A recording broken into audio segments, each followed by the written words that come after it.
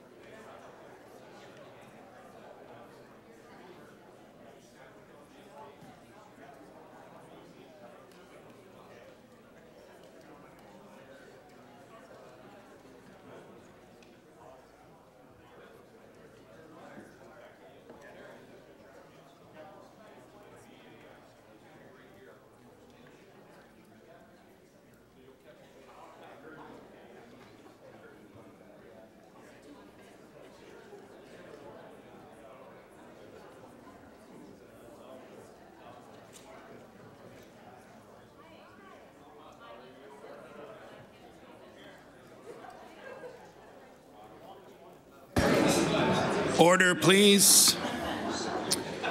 Order, please. As with the tradition on Budget Day in this House, with the consent of the House, we will commence with the motion for the resolution number 1659, respecting the estimates under orders of the day.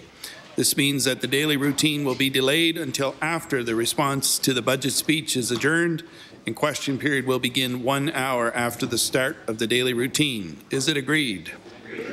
It is agreed. With that consent, I'll now recognize the Honourable Minister of Finance and Treasury Board.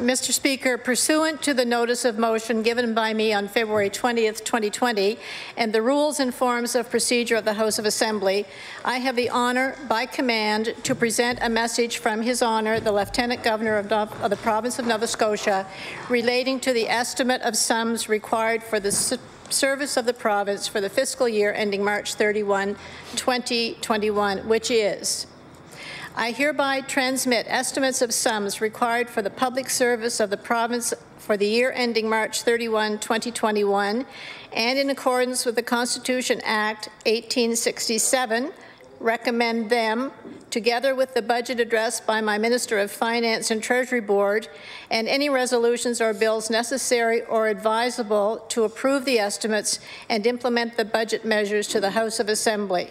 Signed by Lieutenant Governor Arthur J. LeBlanc.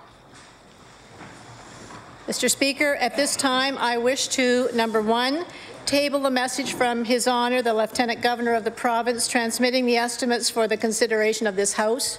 Number 2, table the estimate books. Number 3, table the government business plan. Number 4, table the Crown Corporation business plan. Number 5, table the estimate in Crown Corporation business plans resolutions. And number 6, deliver my budget speech. And number 7, move that the estimates of sums required for the province of Nova Scotia for the fiscal year ending March 31, 2021, being supplied to be granted to Her Majesty and the Crown Corporation business plans be referred to the Committee of the Whole House on Supply. And here we are. This is our moment, so we'll make it last as long as we can. The estimates are tabled. The Honourable Minister of Finance and Treasury Board. Thank you, Mr. Speaker. I would like to begin by acknowledging that we are in Mi'kma'ki, the traditional territory of the Mi'kmaq people. On behalf of the government, I am pleased to introduce the Nova Scotia Budget 2020-21, Better Together. Today, I am sharing what we believe is a message of hope, gratitude, and optimism. When Barack Obama, the 44th President of the United States, visited Halifax recently, he was asked for his thoughts about Atlantic Canada. His response was, and I quote, "We need to recognize that strength comes from our creativity, our innovation, and our diversity," end of quote. We agree. Creativity, innovation, and diversity are qualities that exist in our people in every community and corner of this province.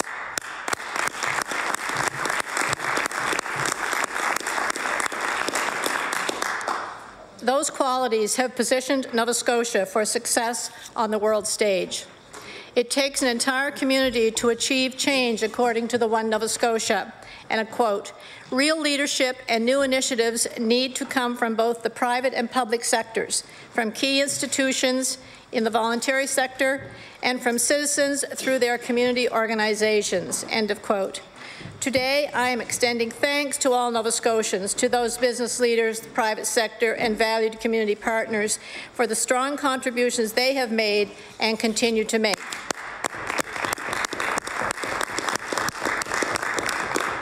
A new decade begins with renewed confidence and a continued commitment in our growing diversity and our strong and resilient economy. We are presenting our 5th consecutive balanced budget with Budget 2021.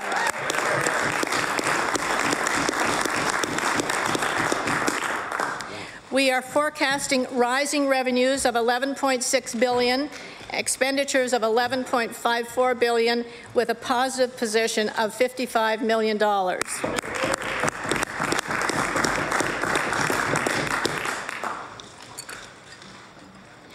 Nova Scotians want to be self-sufficient and to provide for themselves and their families.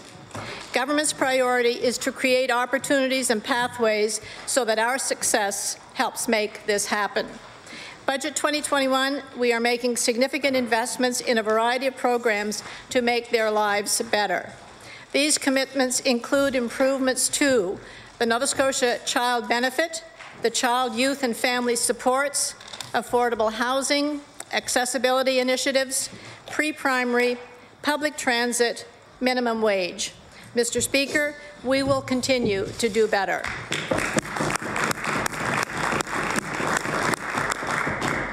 With our stronger economy and our positive fiscal position, we want to share this economic success. Budget 2021 supports Nova Scotians who may not have been feeling the success of our province. The budget for community services alone is increasing by $54.3 million to more than $1 billion in support of Nova Scotians who need it the most. Mr. Speaker, no child should live in poverty. That is why government is expanding the Nova Scotia Child Benefit by adding $18 million to adjust the low-income threshold to include more families under this benefit.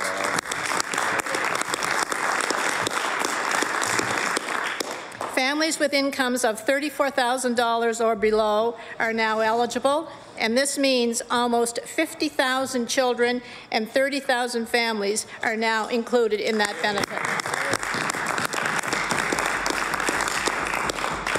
This is the largest single increase to the Nova Scotia Child Benefit since it was created in 1998.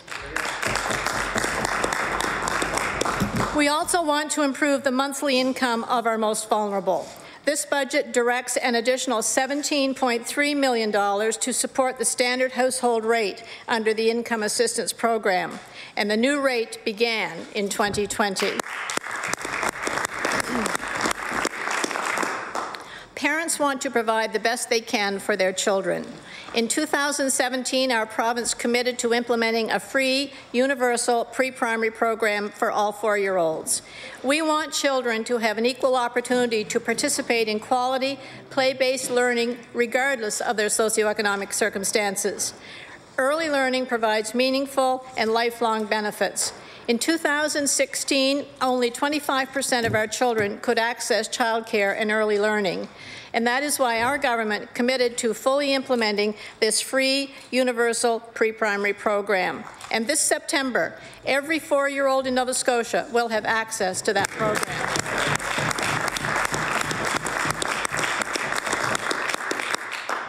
Budget 2020 includes an increase of $17.5 million for a total investment of $51.4 million. That makes Nova Scotia a leader in Atlantic Canada in pre-primary education. Families have told us that transportation would make it easier to access pre-primary, particularly in rural Nova Scotia. So bus service for all eligible pre-primary children begins this September with a new funding of $4 million.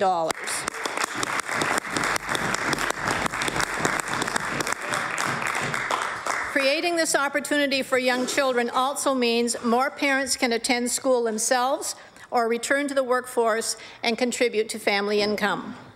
We are investing in child, youth and family supports for new and expanded programs. Community-based resources can be a lifeline for parents and children, and we want to expand on the excellent work of our community partners. We have some of those partners with us today, and I would ask them to stand as they're introduced. We will invest $1.9 million this year to enhance the essential work of our Boys and Girls Club, Big Brothers Big Sisters, and our Family Resource Centres.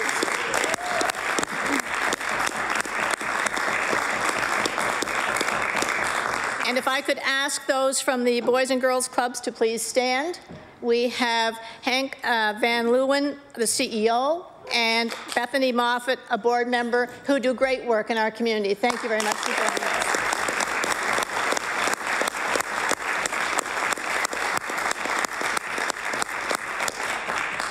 We will increase our investment every year for the next 3 years to guarantee stable funding, program funding of $7.7 million after that.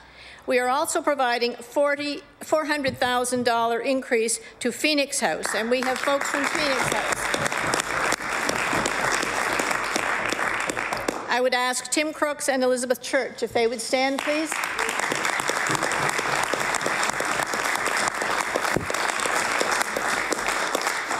This investment in Phoenix House will allow them to grow and shape programs to reflect the needs of all of our families.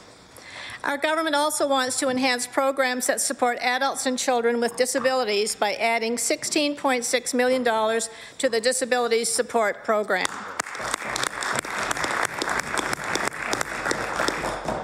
Of this, $7.4 million will be used to transition residents from larger facilities into community-based living. This means 50 Nova Scotians will move into communities next year with increasing numbers and investments in each of the following 3 years and beyond. Government will also invest an additional $2.8 million in the Flex in-home program to support those with disabilities who live at home with their families. In 2019, there were 1,694 individuals, and this number is likely to grow. All Nova Scotians deserve the opportunity to thrive and reach their full potential. In recent weeks, government has made important investments to support social enterprise that provides better services to Nova Scotians with diverse abilities. These include facilities in Sydney, North Sydney, New Minas, East Hants, New Glasgow, Truro, and Lawrencetown in Annapolis County. This investment will improve facilities, expand programming, and provide employment opportunities.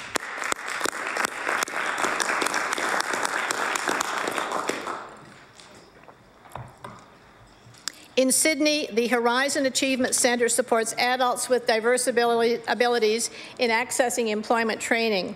The province has invested $2 million and provided 2.2 hectares of land in the Harbourside Business Park for a new building. Horizon is Cape Breton's largest provider of vocational training and employment development services. This $6 million is a significant investment in social enterprise across the province. An accessible Nova Scotia by 2030 is the goal of the Accessibility Directorate. Their work with the disabilities community, with municipalities, with businesses and post-secondary institutions will continue with an increased total budget of $1.9 million. Businesses can apply to improve accessibility through the Access Ability Program with a continued funding for that program of $1 million.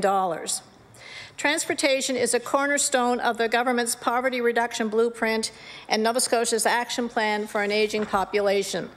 We are supporting upgrades for the Kings Transit fleet in the Valley, linking Kings, Annapolis, and Digby counties. A new service is being introduced in Stellarton and New Glasgow, providing those communities with a fixed-link bus service for the first time in decades. Buses, terminals, and shelters are being added in Bridgewater and the Cape Breton Regional Municipality and in 5 other communities. And we continue to support income assistance recipients in Halifax Regional Municipality by providing free bus passes for Halifax Transit.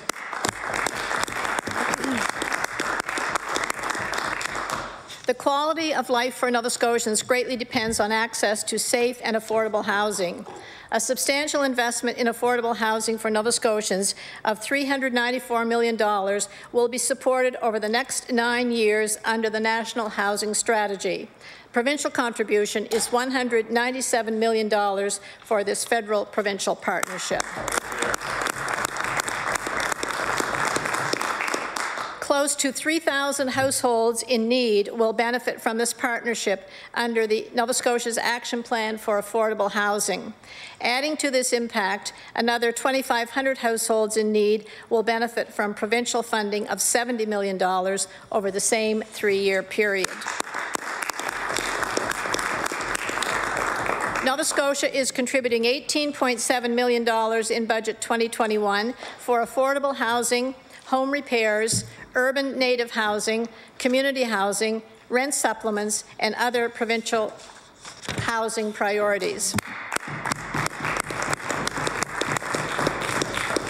Rent supplements improve housing security and promote mixed-use, mixed-income communities by making rents affordable for those living in nonprofit or co-op housing and in private market units. Housing Nova Scotia will add an additional 560 new rent supplements, and of these, 120 will be directed for people who are homeless or at risk of homelessness.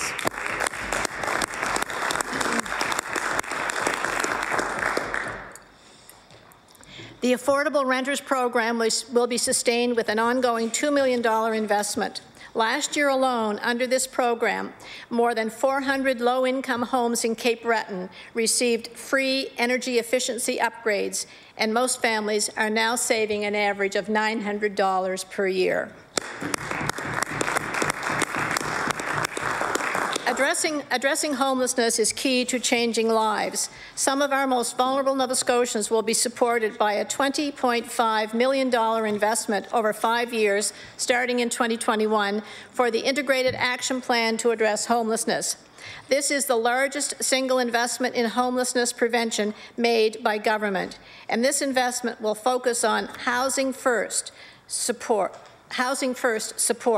finding permanent, stable, and safe homes for people who are experiencing or at risk of homelessness.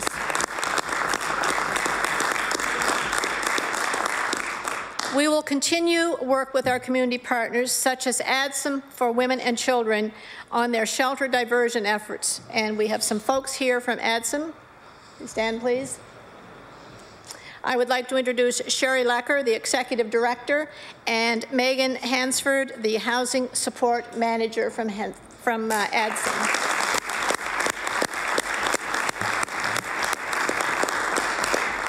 We are investing $400,000 to keep children out of shelters.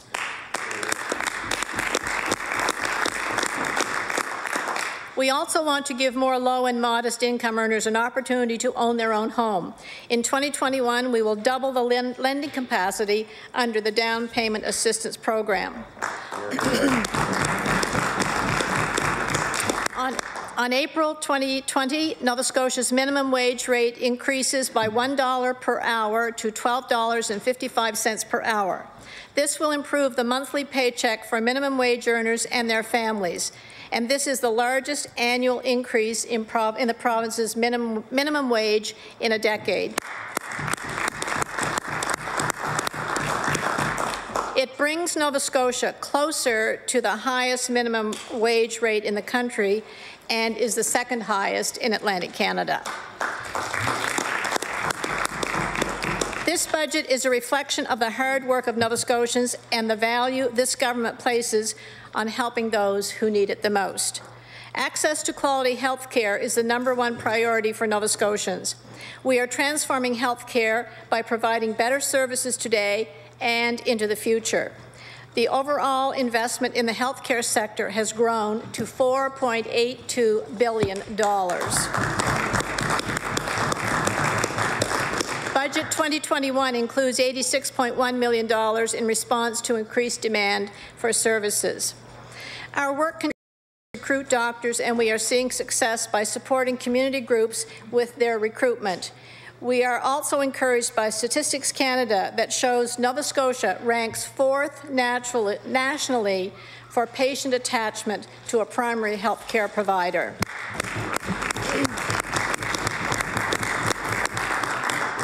A new agreement with our doctors is a critical step to strengthening physician recruitment and retention. We are dedicating an additional $75.3 million for physician services and salaries in Budget 2021. Family, emergency, and anesthesia doctors will become the highest paid in Atlantic Canada, and other specialties such as psychiatry, obstetrics, and gynecology will be among the highest paid in Atlantic Canada. Dalhousie Medical School will continue developing the next generation of doctors with an additional $4.7 million this year, including $1.9 million increase for the second cohort of 15 specialty residency placements, $1.5 million increase to add 12 first-year seats at medical school with a focus on rural communities, Mi'kmaq and other Indigenous peoples, and African Nova Scotians, bringing the total to 16 seats. And $1.3 million will be for the next group of 10 family medicine residents. A fast-track immigration stream specifically for doctors is helping ongoing recruitment efforts. Family doctors Baldeep and Karan Baines recently relocated from London, the UK, to Nova Scotia. Their decision to move here was influenced by the quality of life and the welcoming community they discovered here. We have successfully recruited 54 doctors through this new physician immigration stream.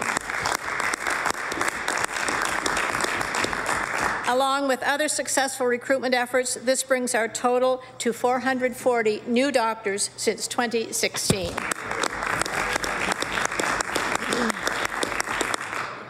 Nova Scotia also needs more nurses.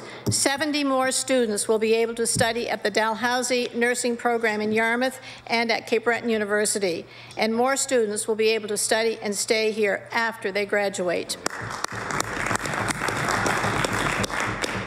Together, these initiatives will help stabilize priority services such as access to family doctors, maternity care in home communities, and mental health services in rural areas. Collaborative care is working in this province. Healthcare professionals told us they want to work collaboratively. In 2016, we had only 39 teams. We listened and we worked together. We have strengthened teams and created new ones. And together, today, we have more than 85 collaborative family practice teams supported with an overall investment of $28.4 million in Budget 2021.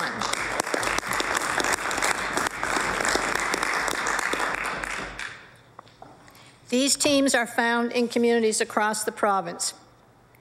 Nova Scotians also need access to medications when and where they need them. An additional $21 million brings our total investment to $370 million through both the Department of Health and Wellness and Community Services. And this supports families, seniors, and cancer care patients with their much-needed medications. Cancer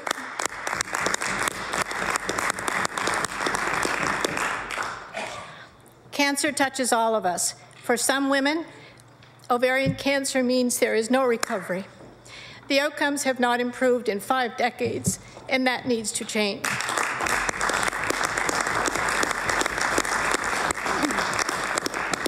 We will provide $1 million to Ovarian Cancer Canada to collaborate with Dalhousie University for ovarian cancer research.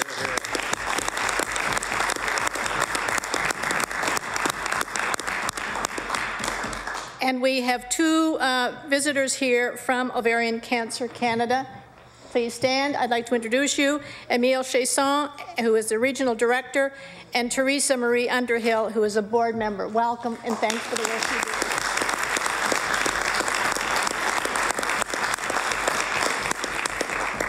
Mr. Speaker, we are the first province to support a national campaign to find a cure. Hear, hear.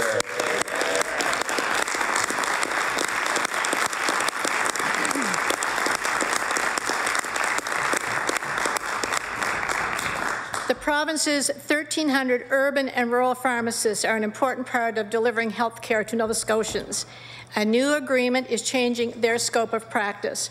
Pharmacists are now able to renew prescriptions for 180 days for many items, with the fee publicly funded for all residents with a valid health card.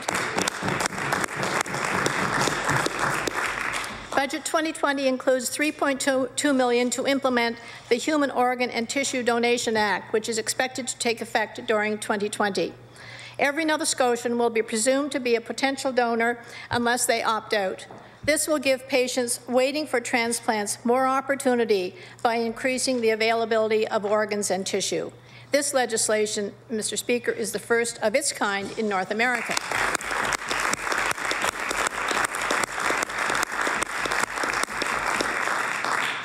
Human trafficking and sexual exploitation is the fastest growing crime in Canada, and it hits close to home. Budget 2021 highlights what we can accomplish when we work together, and right now we need to fight this crime. Our government is taking action.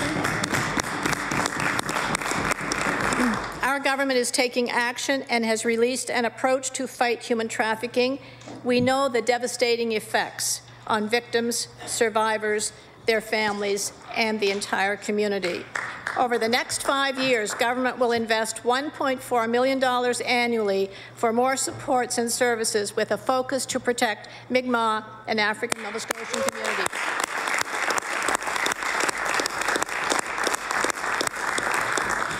This support will include a team of family and victim support navigators, an additional Crown prosecutor, and dedicated police investigators. And the focus of our strategy is protection, prevention, prosecution, and partnership. We cannot do this alone. We have to work together to fight this sad reality.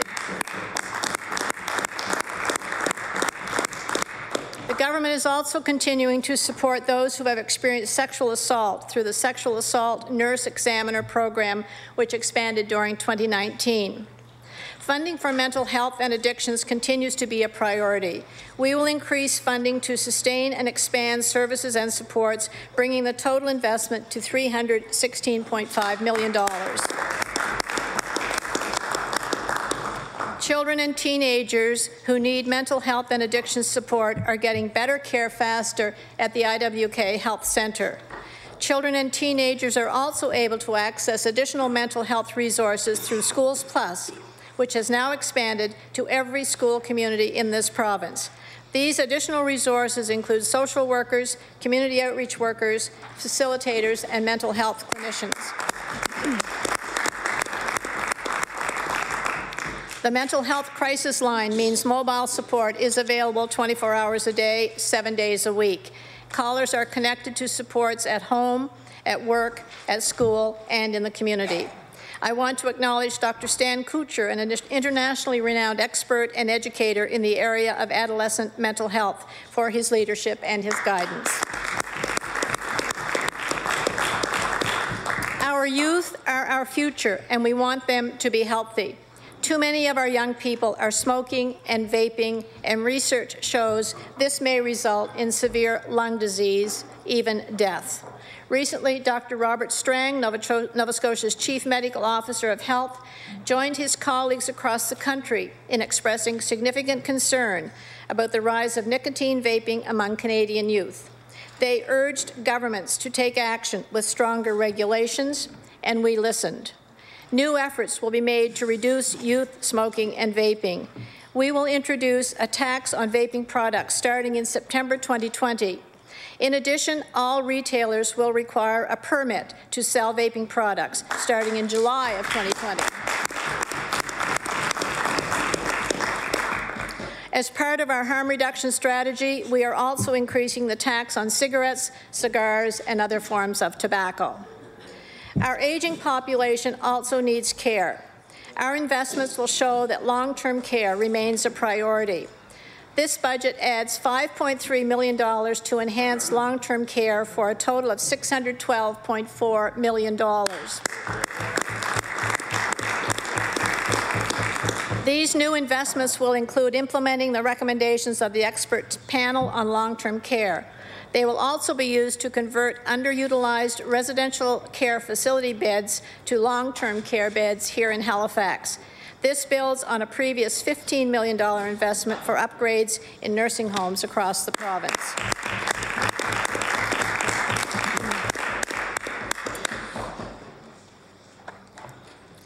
This is a budget that reflects the hard work of Nova Scotians to put this province on a solid fiscal foundation. And now we are in a strong position to lift people up, to make lasting investments, and to support those who need it the most.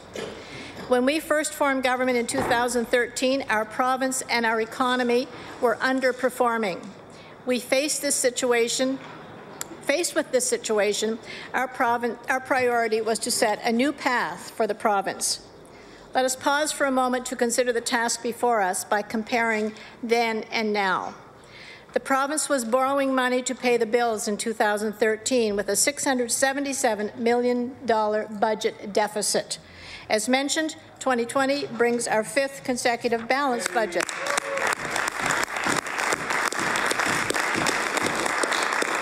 Nova Scotia's population was about 940,000 in 2013. In 2019, we made history with close to 977,000 Nova Scotians, the fastest population growth in close to half a century.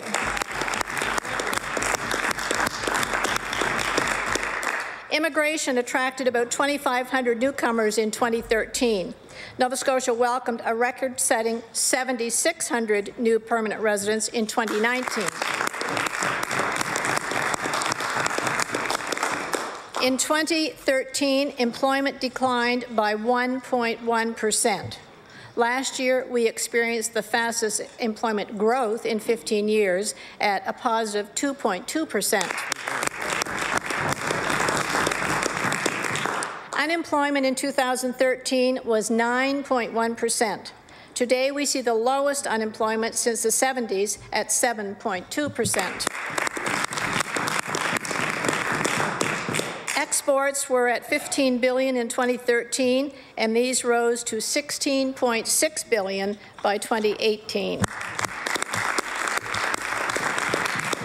In 2013, parents watched their sons and daughters choose to move out of Nova Scotia for opportunities elsewhere. In 2019, our population increased by 3,461 people as those from other parts of Canada came to Nova Scotia.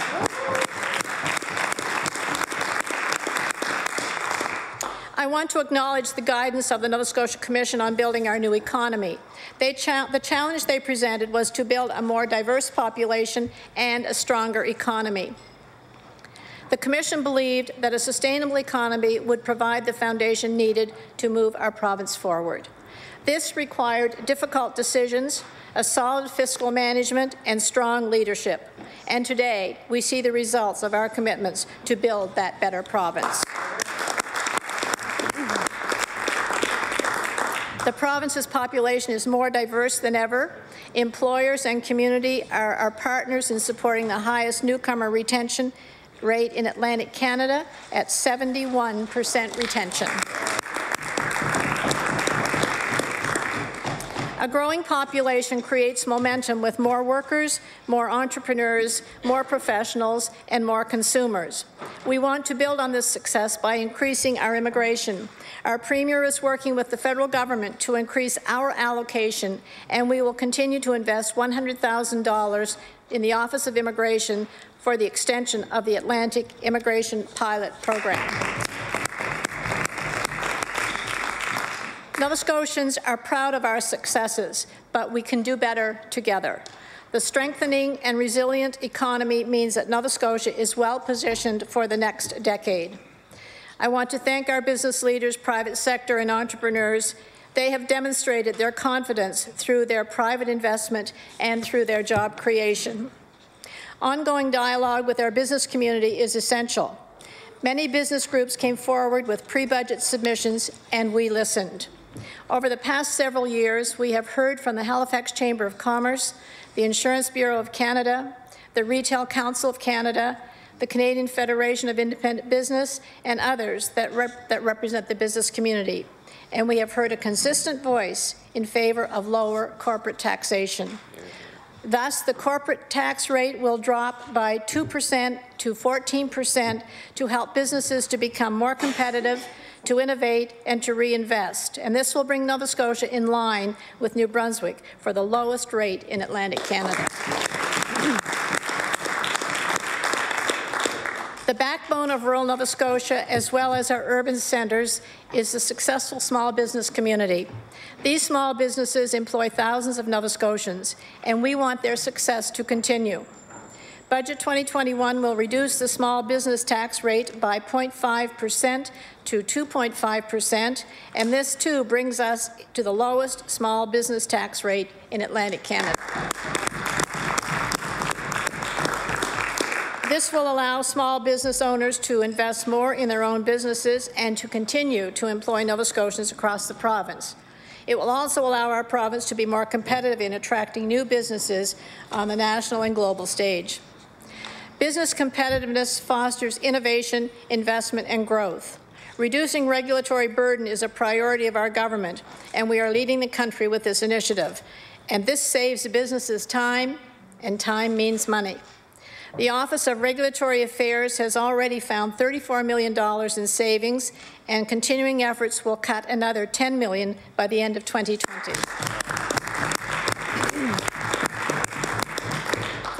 According to Statistics Canada, for the first time in our province, private sector employment grew to 300,000 during 2019. Strong private sector employment growth helped to drive record high employment of almost 469,000 jobs last spring. Nova Scotians are also experiencing the lowest rate of unemployment since the 70s.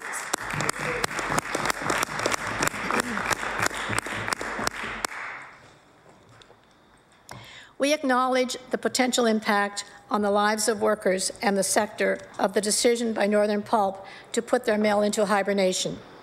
Let me be clear, Mr. Speaker. This government believes the forestry sector has a future in this province. We know we are in a time of significant change and transition, and that is why we are working in partnership with the forestry sector to move forward. We have created the Forestry Transition Team with representation from government, industry, and post-secondary education to help lessen the impact on the workers and the sector. We will continue responding to constructive ideas from the sector on programs and services, and workers who want to develop or transfer their valuable skills will be able to retrain.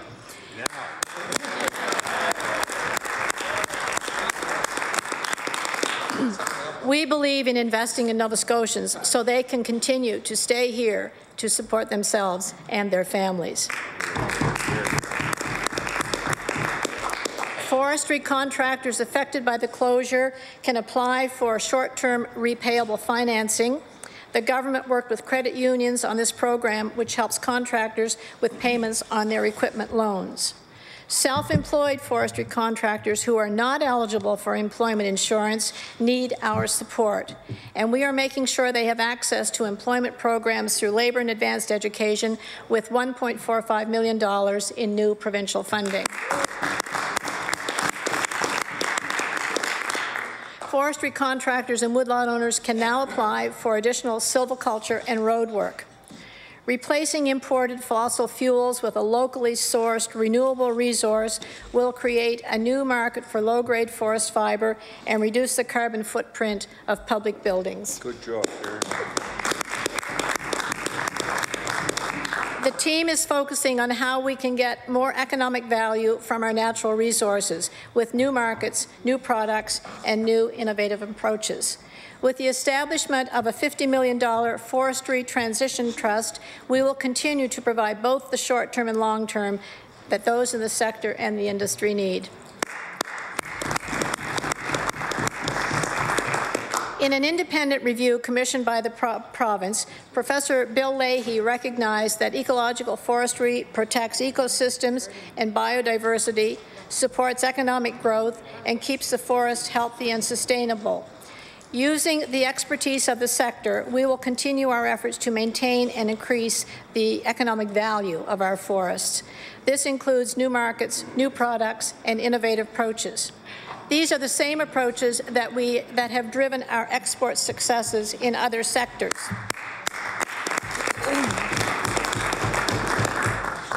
Nova Scotia exports of all commodities and services reached a milestone high of $16.6 billion in 2018, and this represents average growth of more than 5% per year since 2016.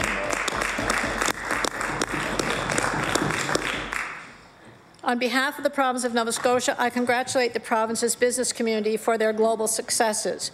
More and more customers around the world are recognizing the high value of our products. Nova Scotia remains Canada's largest seafood exporter, with exports worth $2.3 billion. Shipments of tires are up to close to $1.2 billion. And frozen fruit is up to $138 million. And around the world, people are going wild about our wild blueberries.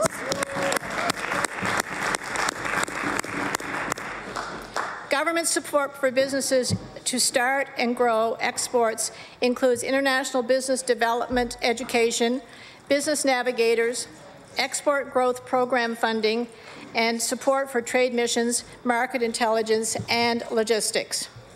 After decades of neglect, this government will invest $1 billion in much-needed infrastructure. This is the largest single investment in the history of the province and will better support health care and education in the future.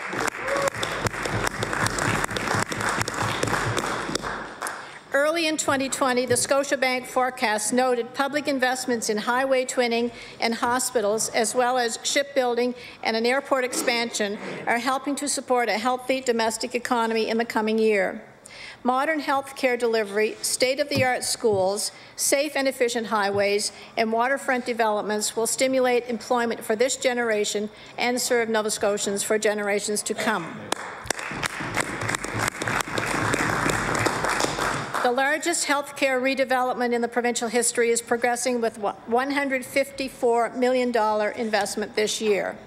The QE2 New Generation Project will expand healthcare services and facilities at many locations. The community outpatient clinic at Bayers Lake, expanded services at Dartmouth General Hospital, improved operating capacity at Hants Community Hospital, an outpatient centre at Halifax Infirmary, and centres for cancer care at the Halifax Infirmary. The Cape Breton Regional Municipality Health Redevelopment will include major expansion of Sydney's Cape Breton's Regional Hospital to include enhanced cancer care unit, renovations to the emergency department in Glace Bay. I think we'll cancel that one. New health centre and long-term care in North Sydney, a community-based paramedic program covering the Cape Breton Regional Municipality, a community hub for New Waterford that includes a school, health centre, and long-term care facility. Community-based hospitals and medical centres around the province, such as Middleton, Pugwash, and Bridgewater, also require upgrades, and this important renewal is supported by $54.3 million in Budget 2021.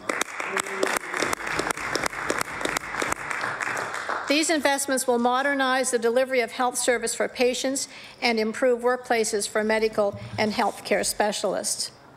We want all motorists to be safe on our highways. That is why we are investing $85.3 million more to twin the 100 series highways and to repair and maintain roads, highways, and bridges. Construction on highways 101, 103, and 104 and the Sackville-Bedford-Burnside connector are either underway or about to start. We know how important the 104 twinning project between New Glasgow and Antigonish is for all motorists and residents.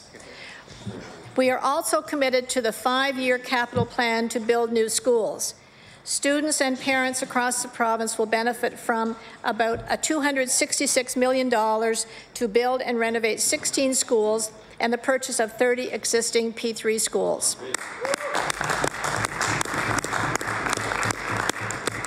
Major infrastructure investments will revitalize the waterfront districts in both Sydney and Halifax. The new Marconi campus for the Nova Scotia Community College will offer state-of-the-art facilities for those who wish to begin or retrain for new careers. In Halifax, the Arts District will feature a new home for the Nova Scotia Art Gallery and common public spaces. It will also provide access to art, culture, and world-class exhibitions and festivals.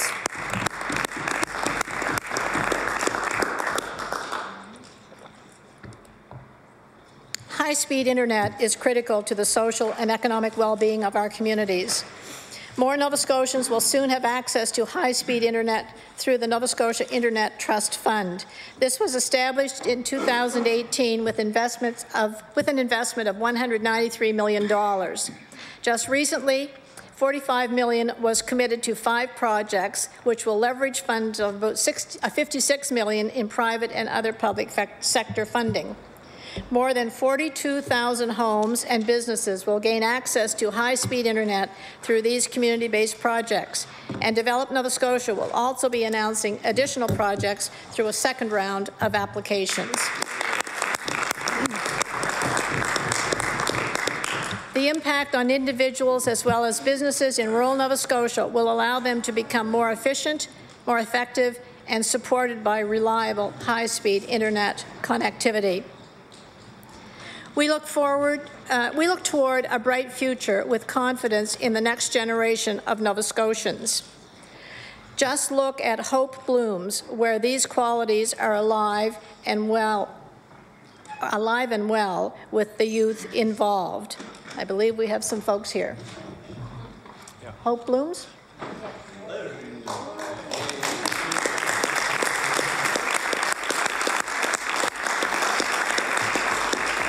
I'd like to welcome Jessie Jollymore, the Executive Director, and Star Kane, the Operations Manager. I would say to all of us, if you haven't tried it, you better try their salad dressing.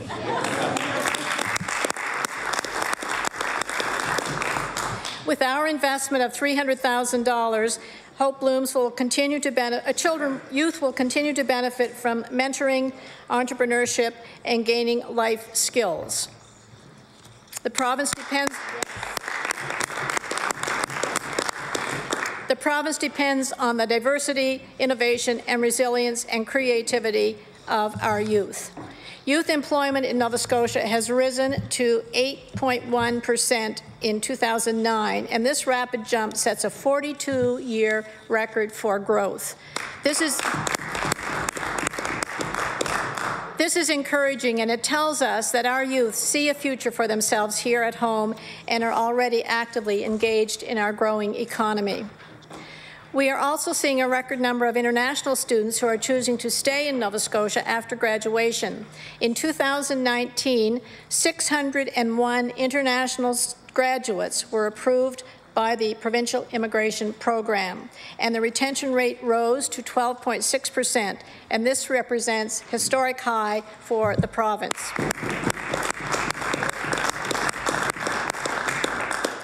Government and businesses are supporting students to gain valuable on-the-job experience and to add innovation to the workplace. Dartmouth's MedOcean Telematics is a strong exporter currently expanding from ocean technology to wireless business, part of a worldwide effort to better understand, interpret, and connect our planet. Their Iridium satellite positioning has applications for ice melting monitoring, oil platform safety, wildlife monitoring, tsunami forecasting, and search and rescue. The company hires new graduates through the Graduate to Opportunity, and as a regular co-op employer, they are embracing the new diversity bursary. They are not alone. More than 640 employers have hired more than 1,200 recent grads for full-time jobs in their chosen career through this program. Clearly, Nova Scotia's highly motivated, skilled, and educated population are a strong asset for the businesses working here in our province. University grants will increase by $3.6 million as part of the Memorandum of Understanding, bringing the total budget to $443 million in support of post-secondary education for our Nova Scotia students. The Nova Scotia Loan Forgiveness Program is helping recent Nova Scotian graduates from provincial universities start their working lives with lower debt loads. We will continue this program, and we will add graduates from the Nova Scotia Community College to that program.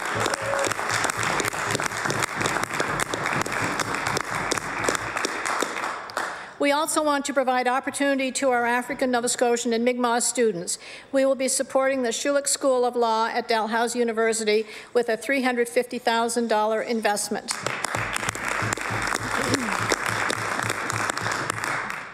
We are continuing our strong investment in the P-12 education system. We are investing another $15 million for a total investment of $45 million on recommendations from the Commission on Inclusive Education. Nearly 400 additional teachers, education workers, and specialists have enriched our classrooms in the last 19 months, and this includes autism specialists, behavior support specialists, and child and youth practitioners.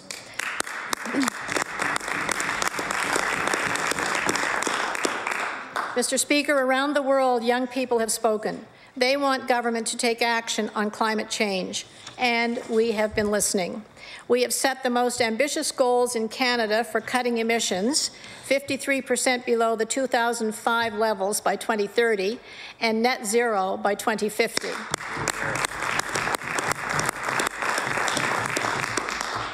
Nova Scotia is a national leader in fighting climate change, and we are making strategic investments as we transition to a greener economy. Environment is planning to spend $1.6 million for the startup of the Green Fund. Energy and Mines is investing nearly $125 million over the next 3 years in programs that reduce emissions and create jobs in the green economy. The province will spend about $44 million for the following initiatives in 2021.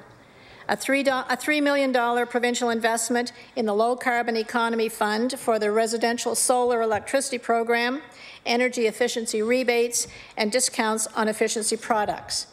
A $6.5 million provincial investment in green infrastructure projects such as bike lanes and energy upgrades for Mi'kmaq and public housing. A $10.3 million provincial investment in low-income energy efficiency programs such as home warming and others. And we will invest $24 million toward the Low Carbon Economy Fund and the green infrastructure programs. Today, more than 200 businesses and 1,400 people work in the energy efficiency industry. We will look to the next generation for leadership on climate action. When Barack Obama spoke in Halifax, he inspired thousands of Nova Scotians and young people in the audience. And we are, in turn, inspired by their voices, their talents, and their leadership. As a new decade begins, Nova Scotia can be optimistic. Budget 2021, Better Together, reflects the importance of partnerships with the private sector, our municipalities, and indeed all Nova Scotians. We have worked hard together to get the province in a position where we can provide investments and support to all of our communities and to all of our citizens. Our province is in a stronger economic position, and Budget 2021 supports programs that matter to Nova Scotians. It also articulates our investments for the future. When we started on this journey, our Premier, Honourable Stephen McNeil, stated that we as a government will stand beside you and support you. We have done that. We have demonstrated that we can be better together. We are better together. Yes. Thank you.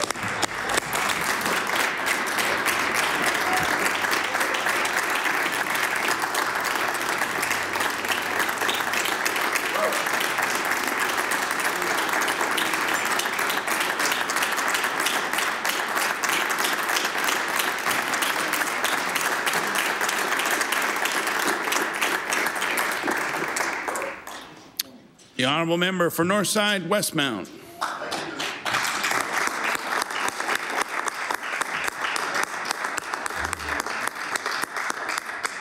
Thank you, Mr. Speaker. Mr. Speaker, first I would like to extend my thanks and the thanks from all of my colleagues for the hard work of the staff in the Finance Department and all of the other departments for their work in preparation of the information that we have before us today.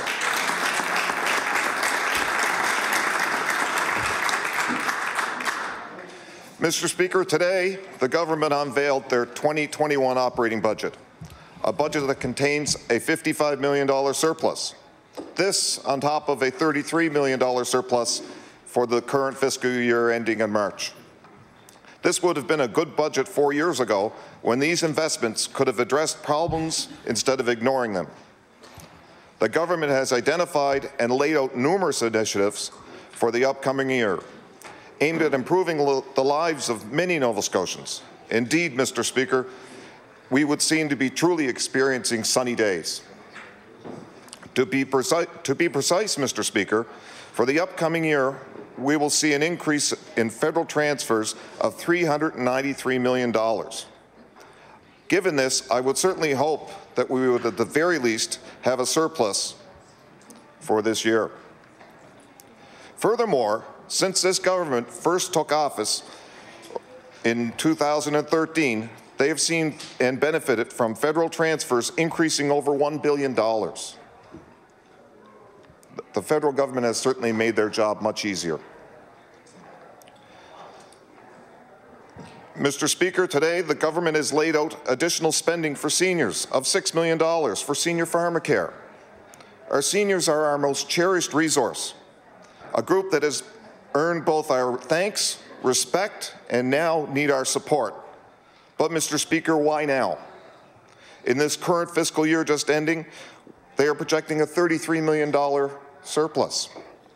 Surely, if this is important, and it is, why could they have not provided these funds for senior pharmacare last year? Mr. Speaker, the province has also announced new nursing positions for the upcoming year at our universities. Our healthcare system is in dire need of these additional resources and the support, and our nurses are a cornerstone of our healthcare system. Nurses, Mr. Speaker, faced with staffing and resource shortages, have continued to work tirelessly, providing extraordinary levels of care to Nova Scotians in an environment that is indeed in crisis. Once again, Mr. Speaker, the question that must be asked is, why now? Why increase funding $692,000 when they had a surplus in the last year of $33 million? One would think addressing these shortages could have been done last year. Furthermore, Mr. Speaker, this increase in spending for additional seats will take 4 years before we will see these much-needed feet on the floors of our hospitals. Nova Scotians will now have to wait an extra year for these much-needed professionals. Mr. Speaker, besides our nurses, we're still suffering from our doctor shortages. The government has continually stated that they're working on this issue. To this end, for example, the Cape Breton Healthcare Redevelopment Plan is premised on the premise that moderate facilities will attract more physicians. Given the news release of last evening, it would seem doctors in Cape Breton see issues aside from facilities in need of their attention. This speaks to a greater HR issue within our healthcare system, and it needs addressing regardless of what type facility they operate in. For the upcoming year, the government has announced increased spending for mental health of $550,000 for a total of $316 million. Mr. Speaker, mental health services across the province are facing unreasonable wait times. Any increase in funding for mental health is never a bad thing. But consider this. Based on the population of this province, the announced increase translates into an additional 55 cents per Nova Scotian. 55 cents, Mr. Speaker. If I were to take a friend out for a coffee, I would spend 4 times what the province is spending on a per person basis.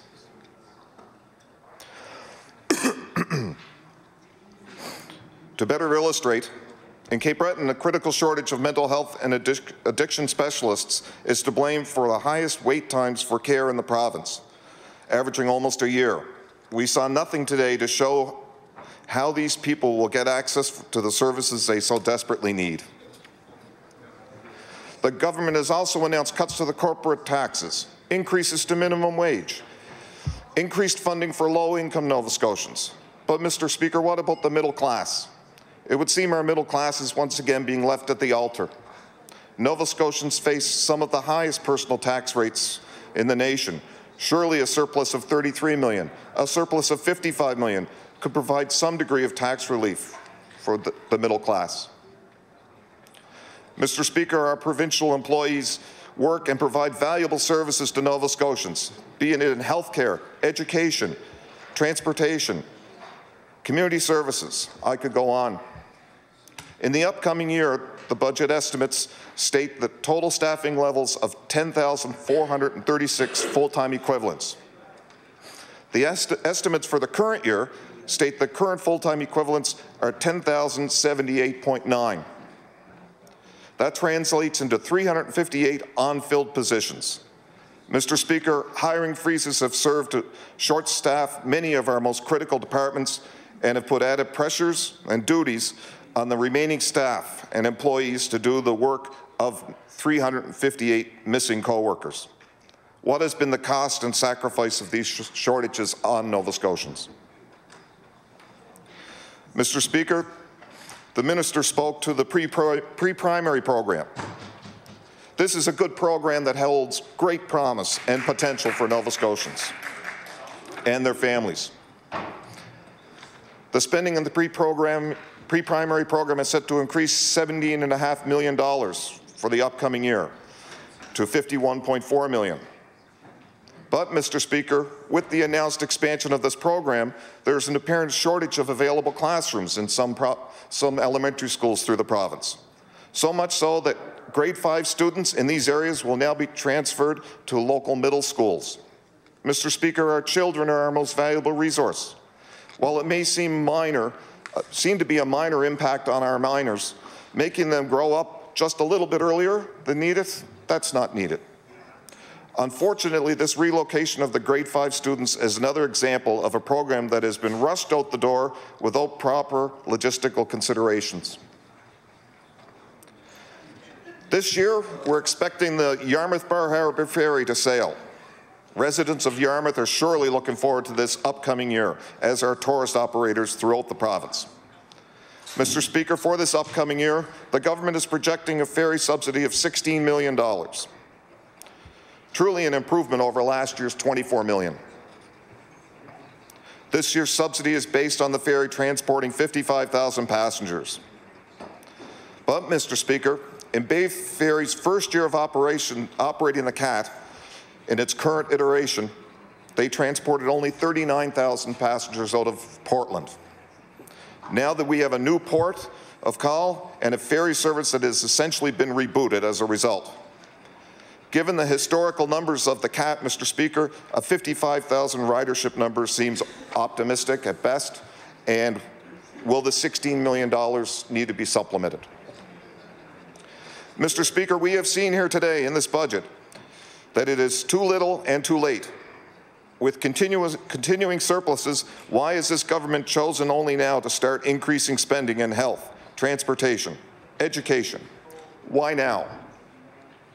This upcoming year, the province will experience a windfall, an additional $400 million in federal transfer payments. Mr. Speaker, equalization formulas are based on overall performance of individual provinces. This province has seen federal equalization transfers increase year after year after year.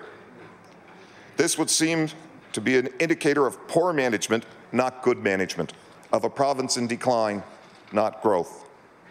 If you need further evidence of this fact, merely look at the budget. The government had to increase funding for low-income families' drug support by $1.6 million. How can this be an indication that Nova Scotians are better off? To be clear, the McNeil government will only help Nova Scotians when it needs help from Nova Scotians. Mr. Speaker, this budget and projected surplus, coupled with the previously announced capital budget, speak to a government that is looking for something from Nova Scotians. The forecast update of February 25th is of additional concern. In the update, it stated that there was $440 million in additional appropriations in 2019-20. If this is truly an election year, what will the additional appropriations be to be announced over the course of it? We have seen this time and again, most recently in last summer's by-elections. With the $55 million surplus, what will these inevitable appropriations be? And where will the government find the funds to cover them? At this point, Mr. Speaker, I would like to adjourn the debate.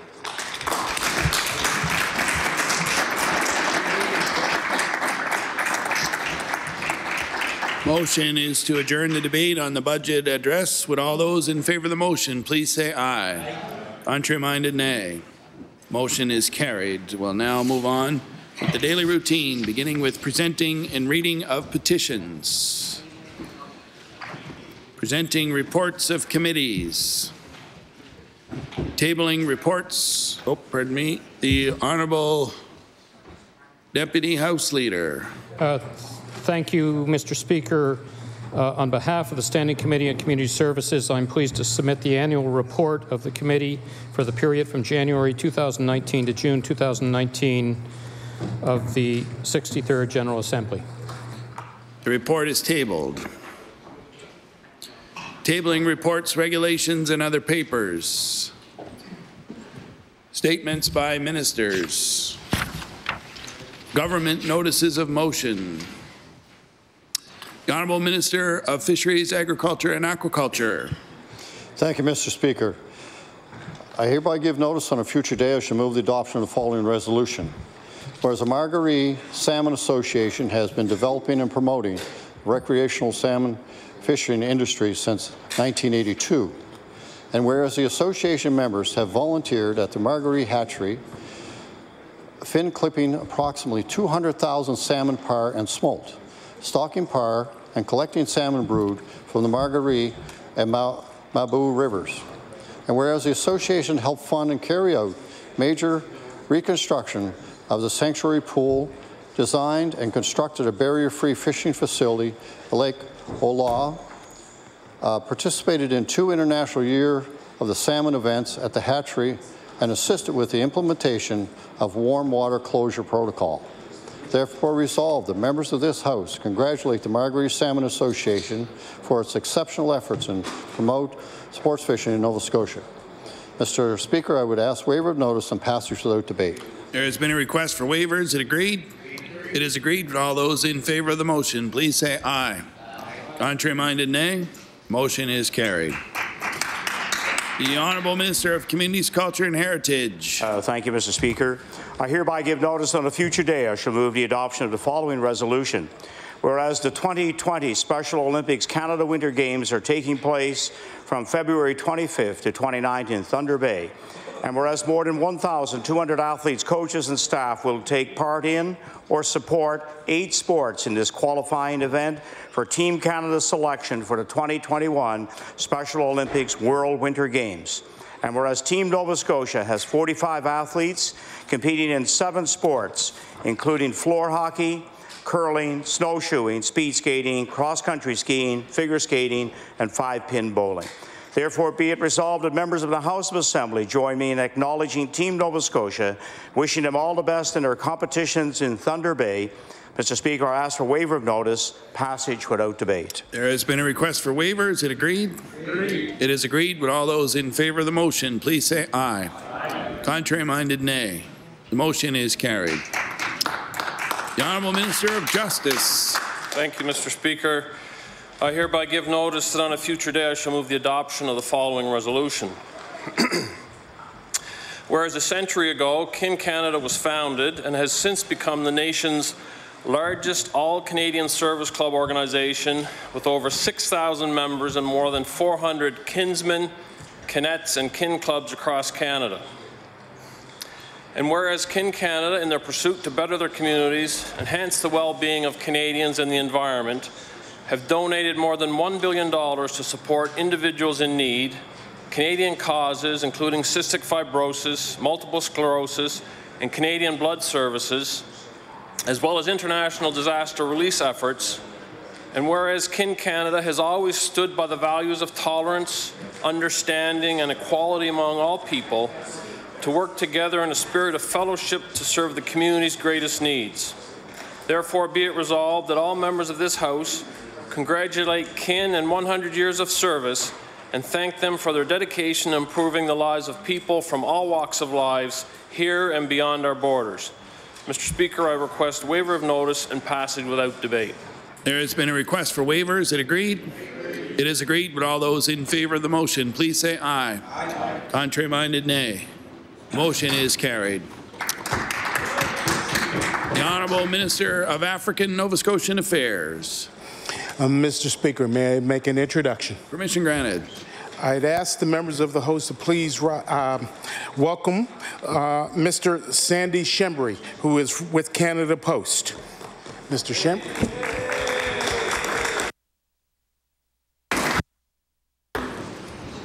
Mr. Speaker, I hereby give notice that on a future day I shall move the adoption of the following resolution.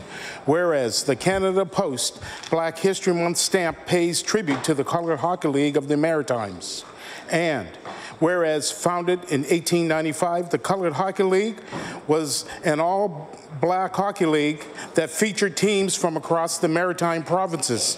Teams such as the Truro Sheiks, Africville Seasides, Dartmouth Jubilees, Amherst Royals, and the Charlottetown West End Rangers. And whereas the dedication, determination, and commitment shown by these trailblazers is an example of how sports can unite, strengthen communities, and dismantle negative racial biases. Therefore, be it resolved that all members of this House of Assembly please join me in acknowledging the Colored Hockey League of the Maritimes and the impact that it made on hockey across this country.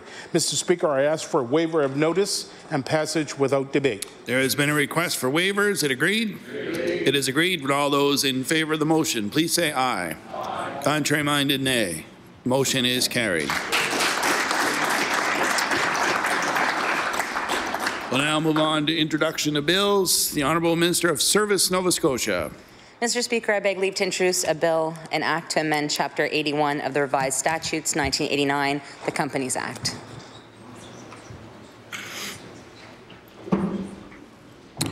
The Honourable Minister of Service, Nova Scotia, begs leave to introduce a bill entitled An Act to Amend Chapter 81 of the Revised Statutes 1989, the Companies Act. Bill number 226, an act to amend Chapter 81 of the Revised Statutes 1989, the Companies Act. Ordered that the bill be read a second time on a future day. The Honourable Minister of Justice. Thank you, Mr. Speaker. Request permission to make an introduction. Permission granted. Thank you, Mr. Speaker. Draw my colleagues' attention to the East Gallery, where we're joined today by Megan Longley. Megan is the Executive Director of the Nova Scotia Legal Aid, and I would ask my colleagues to bring her a warm welcome to the House. The Honourable Minister of Justice. Thank you, Mr. Speaker. I beg leave to introduce a bill entitled An Act to Amend Chapter 252 of the Revised Statutes 1989, the Legal Aid Act. The Honourable Minister of Justice begs leave to introduce a bill entitled An Act to Amend Chapter 252 of the Revised Statutes 1989, the Legal Aid Act. Bill number 227, an act to amend Chapter 252 of the Revised Statutes 1989, the Legal Aid Act. Ordered that this bill be read a second time on a future day. We'll now move on to notices of motion. Statements by members. The Honourable Member for Cole Harbour, Eastern Passage. Mr. Speaker, I beg leave to make an introduction. Permission granted. I would like to draw everyone's attention to the West Gallery, and when I call out your names, I'll ask you to stand. I want to introduce the Nova Scotia Healthcare and Crisis Facebook group that now has 9,336 members, and as soon as they accept me, it'll be 9,337. We have founder Leslie Tilley, who is here. We have Kendra Ward, Joan Hawken, Janie Andrews. This group are tireless advocates to bring awareness to the healthcare crisis, and I would like to ask all members of the Nova Scotia Legislature to join me in welcoming these healthcare warriors to our chambers.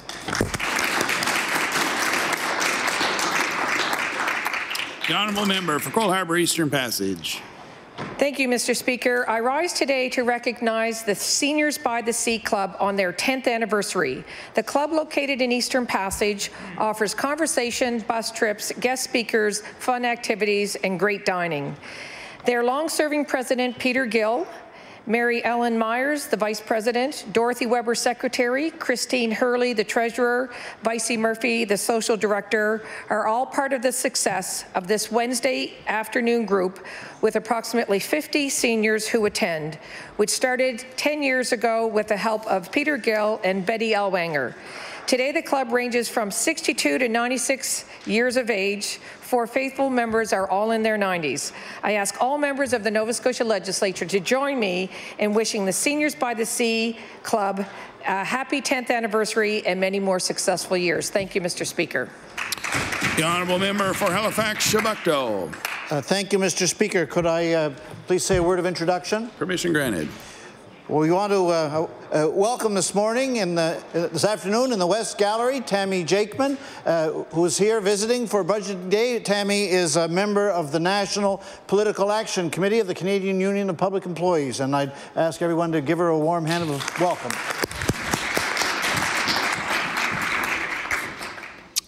The honourable member for Halifax, Needham. Mr. Speaker, today I rise to congratulate a new business-community partnership launched in Halifax, Needham. The Terra Shop is a package-free bulk store and cafe which opened its doors in 2018. It has introduced a 1% forward initiative. 1% of the sales each quarter will be donated to a partnering community organization. The Terra Shop's owner, Kate Pepler, was inspired by 1% for the Planet, a global initiative to encourage businesses to donate 1% of sales to environmental nonprofits. She wanted to do something similar in the north end of Halifax, only her goal is to support organizations working to improve the well-being of residents. Mobile Outreach Street Health, MOSH, a program of the North End Community Health Centre, is the Terra Shop's first community partner. MOSH supports homeless, insecurely housed, street-involved, and underserved members of the community by offering primary health care directly in the spaces where they are most comfortable, and I'm sure that they will benefit from that 1% donation of the Terra Shop's quarterly profits. Thank you. The honourable member for Halifax, Armdale.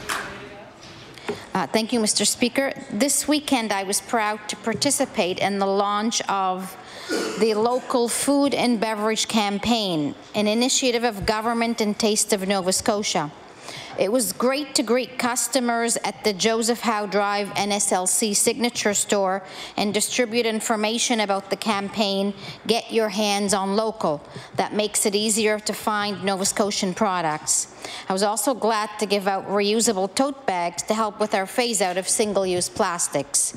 When we choose products harvested, grown, and produced locally, we're supporting communities from one corner of the province to the next. Thank you to NSLC Manager Robin West, Category Manager Jennifer Katona, Caitlin Farron with Barreling Tide, and Erica Ferguson of Taste of Nova Scotia for leading the event. I encourage all Nova Scotians to look for the Get Your Hands on Local logo when they shop. Thank you. The honourable member for Pictou West. Thank you, Mr. Speaker. Mr. Speaker, I am honoured to rise today to congratulate Betty Lou Scott of Salt Springs as the Municipality of Pictou County's Volunteer of the Year 2020. Betty Lou is well known for her community work with her church. However, it is her 40 years of dedication to the Salt Springs 4-H Club that sets her apart. As a founding member of the club, she has served in every imaginable capacity, including president, vice president, and secretary at the local level, and as a voting delegate at the provincial level. She has also traveled to the 4-H Nationals Leaders Conference. Countless young people have benefited from Betty Lou's example of leadership. She ensured that they experienced public speaking, learned how to run a proper meeting, and understood the value of volunteering and giving back to the community. Once again, I congratulate Betty Lou on her award and thank her for her service. Thank you, Mr. Speaker. The honourable member for Timberley Prospect. Thank you, Mr. Speaker. I rise to recognize Rhonda Day of Hatchet Lake on her recent retirement from HRM after serving over 30 years. Rhonda began her career with HRM in the police department in '89 and then transitioned into the aquatic division. Rhonda was clearly an outstanding professional, mentor, colleague, and leader. Her empathy and understanding of equity for all made her an ideal candidate for the position of acting manager of inclusion. Through this role, she continued to grow and expand inclusion services throughout HRM until she retired. Rhonda was passionate about aquatics, inclusion, and recreation in general, and was an extraordinary role model for her team. She was instrumental in developing staff from the beginning of their careers, as well as being the guiding force behind aquatic and inclusion services in HRM. Her long list of accomplishments include her commitment to water safety and barrier-free access to recreation programs for all. Rhonda has always been an active volunteer in her community and is always giving back. She served as a board member for the Prospect Road Community Centre and enjoyed calling bingo at the Community Hall. Mr. Speaker, I'd like the members of the House to join me in thanking Rhonda for the work she has undertaken to promote inclusion and barrier-free access throughout HRM. Thank you, Mr. Speaker. The honourable member for Victoria the Lakes. Mr. Speaker, snow has arrived and is full speed ahead for the new and improved Ski Cape Smoky. Since its purchase by a Czech business group, Ski Cape Smoky resumed hill operations and plans for redevelopment continue. 34 events and 10 races are scheduled in Ingonish over the roughly 3.5-month ski season. Planning has begun to create a 4-season destination at the 160-hectare property. Additional plans include chalets, a microbrewery, restaurant, and shops. The ski hill development is spurring interest in new businesses as the community recognizes the potential for growth in Ingonish, north of Smoky, and the rest of Victoria County. I ask all members of the Nova Scotia Legislature to join me in wishing Ski Cape Smoky and staff great success in the first year of operations and many prosperous years to come for the community of Ingonish and surrounding areas. Thank you, Mr. Speaker. The honourable member for Sydney Whitney Pier. Thank you, Mr. Speaker. Mr. Speaker, I rise in my place to recognize the staff, the leadership, and all the volunteers involved with Horizon Achievement Centre in Sydney. Horizon Achievement Centre is one of the largest organizations we have on the island to support adults with diverse abilities looking for skills training for future employment. It's been a labor of love for the organization as they've raised close to $1.5 million over the years with the dream of having a new facility to support the over 100 clients they have in Sydney. They were able to secure that money themselves. They've received some great news as a result of government funding and are that much closer to the reality of a new building. So, Mr. Speaker, I ask all members of this House to congratulate all of the leadership with the Horizon Achievement Centre and the greater community of the CBRM that has been helping for years to see them have a new facility. Thank you, Mr. Speaker. The honourable member for Sackville-Cobequid. Thank you, Mr. Speaker. Mr. Speaker, I rise today to make special mention of Building Futures Employment Society in Lower Sackville. Building Futures Employment Society was founded in 1973 by parents who were determined to improve the quality of life of those living with intellectual disabilities who were leaving the school system. Future Impressions, a print shop, one of the social enterprises of the Society, allows for the opportunity of members of the Society to learn valuable life skills while participating in daily operations offered to the public, such as printing, engraving, award, and gift services. Mr. Speaker, I would like to ask all members of this Assembly to join me in congratulating the staff and members of the Society on their continued success of improving the life skills of their members, as well as boasting their confidence in the work that they provide to produce professional products. Thank you, Mr. Speaker.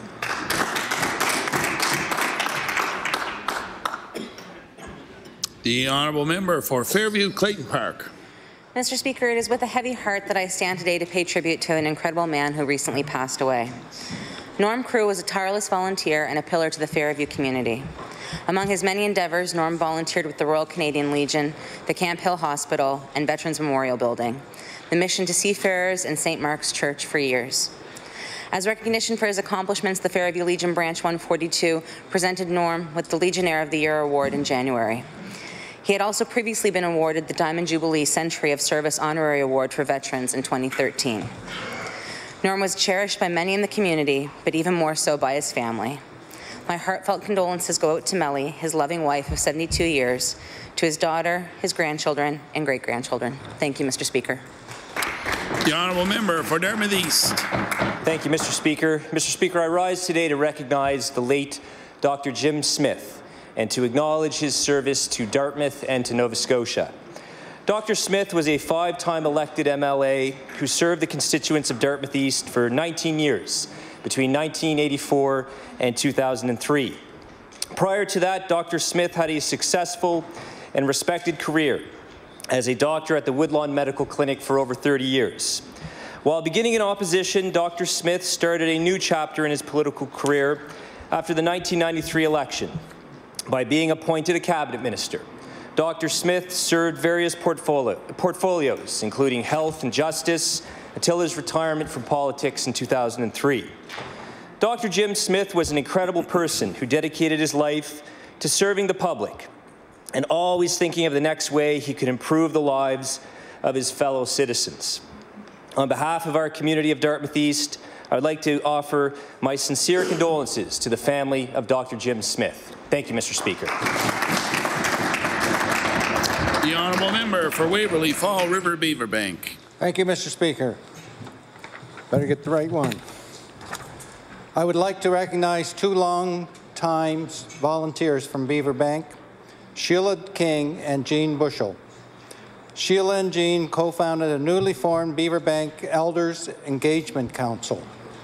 The Ivy Meadows Care Centre houses 51 seniors of varying abilities. Many are looking for opportunities to connect with community outside and inside of the centre. There's also members of the greater community who want to socialize, play games such as darts, sing, learn new things, and give back. Mr. Speaker, it is the goal of this new council to bridge these communities, to improve the lives of the elders living in the centre and the community by reducing loneliness, boredom, and feeling of isolation. Mr. Speaker, I request all members of the legislature to join me in thanking Sheila and Jean for their hard work, efforts, and caring on behalf of our Beaverbanks seniors. Thank you. The honourable member for Sackville Beaverbank. Thank you, Mr. Speaker. Mr. Speaker, today I rise to acknowledge African Heritage Month, celebrated annually throughout the month of February. African Heritage Month origins can be traced back to a young black historian by the name of Carter G. Woodson in 1926, who wanted to recognize the achievements made by African Americans. Woodson's ideas has since been turned into African Heritage Month, which was first celebrated in Canada in 1950. The theme of this year's African Heritage Month is the ties that bind faith, family, and community, which signifies the essential traits that are the strength, resilience, and unity of the African Nova Scotian community. Mr. Speaker, I'd like to take an opportunity to bring further awareness to African Heritage Month and to thank African Nova Scotian community for their contributions across this province. Thank you, Mr. Speaker. The honourable member for Hammonds Plains, Lucasville. Thank you very much, Mr. Speaker. And you'd be hard-pressed to go anywhere in St. Margaret's Bay, Tantallon, and Hammonds Plains and find somebody who didn't know the name Doug Poulton. Unfortunately, our community lost him in late December this year. This is a man who has been involved in so many different things throughout, again, the St. Margaret's Bay, Tantallon, Hammonds Plains areas. I got the privilege to get to know him during his time in assisting the creation of the Hammonds Plains Business Association. I just wanted to pay my respect and invite all members to join me in thanking him for his continuous contributions to our community and wish his wife, Sandra, our condolences. Thank you. The honourable member for Kings North. Mr. Speaker, 18,000 people lost their family doctor in the month of June 2019 in the Annapolis Valley, and Leslie Tilley was one of them. She had already started the healthcare crisis in Nova Scotia Facebook group with only 10 people, and then 50, then 500, and now more than 9,000 concerned citizens. The group is nonpartisan, grassroots, and all volunteer. Their mission is to hold the government accountable and bring awareness to the healthcare crisis.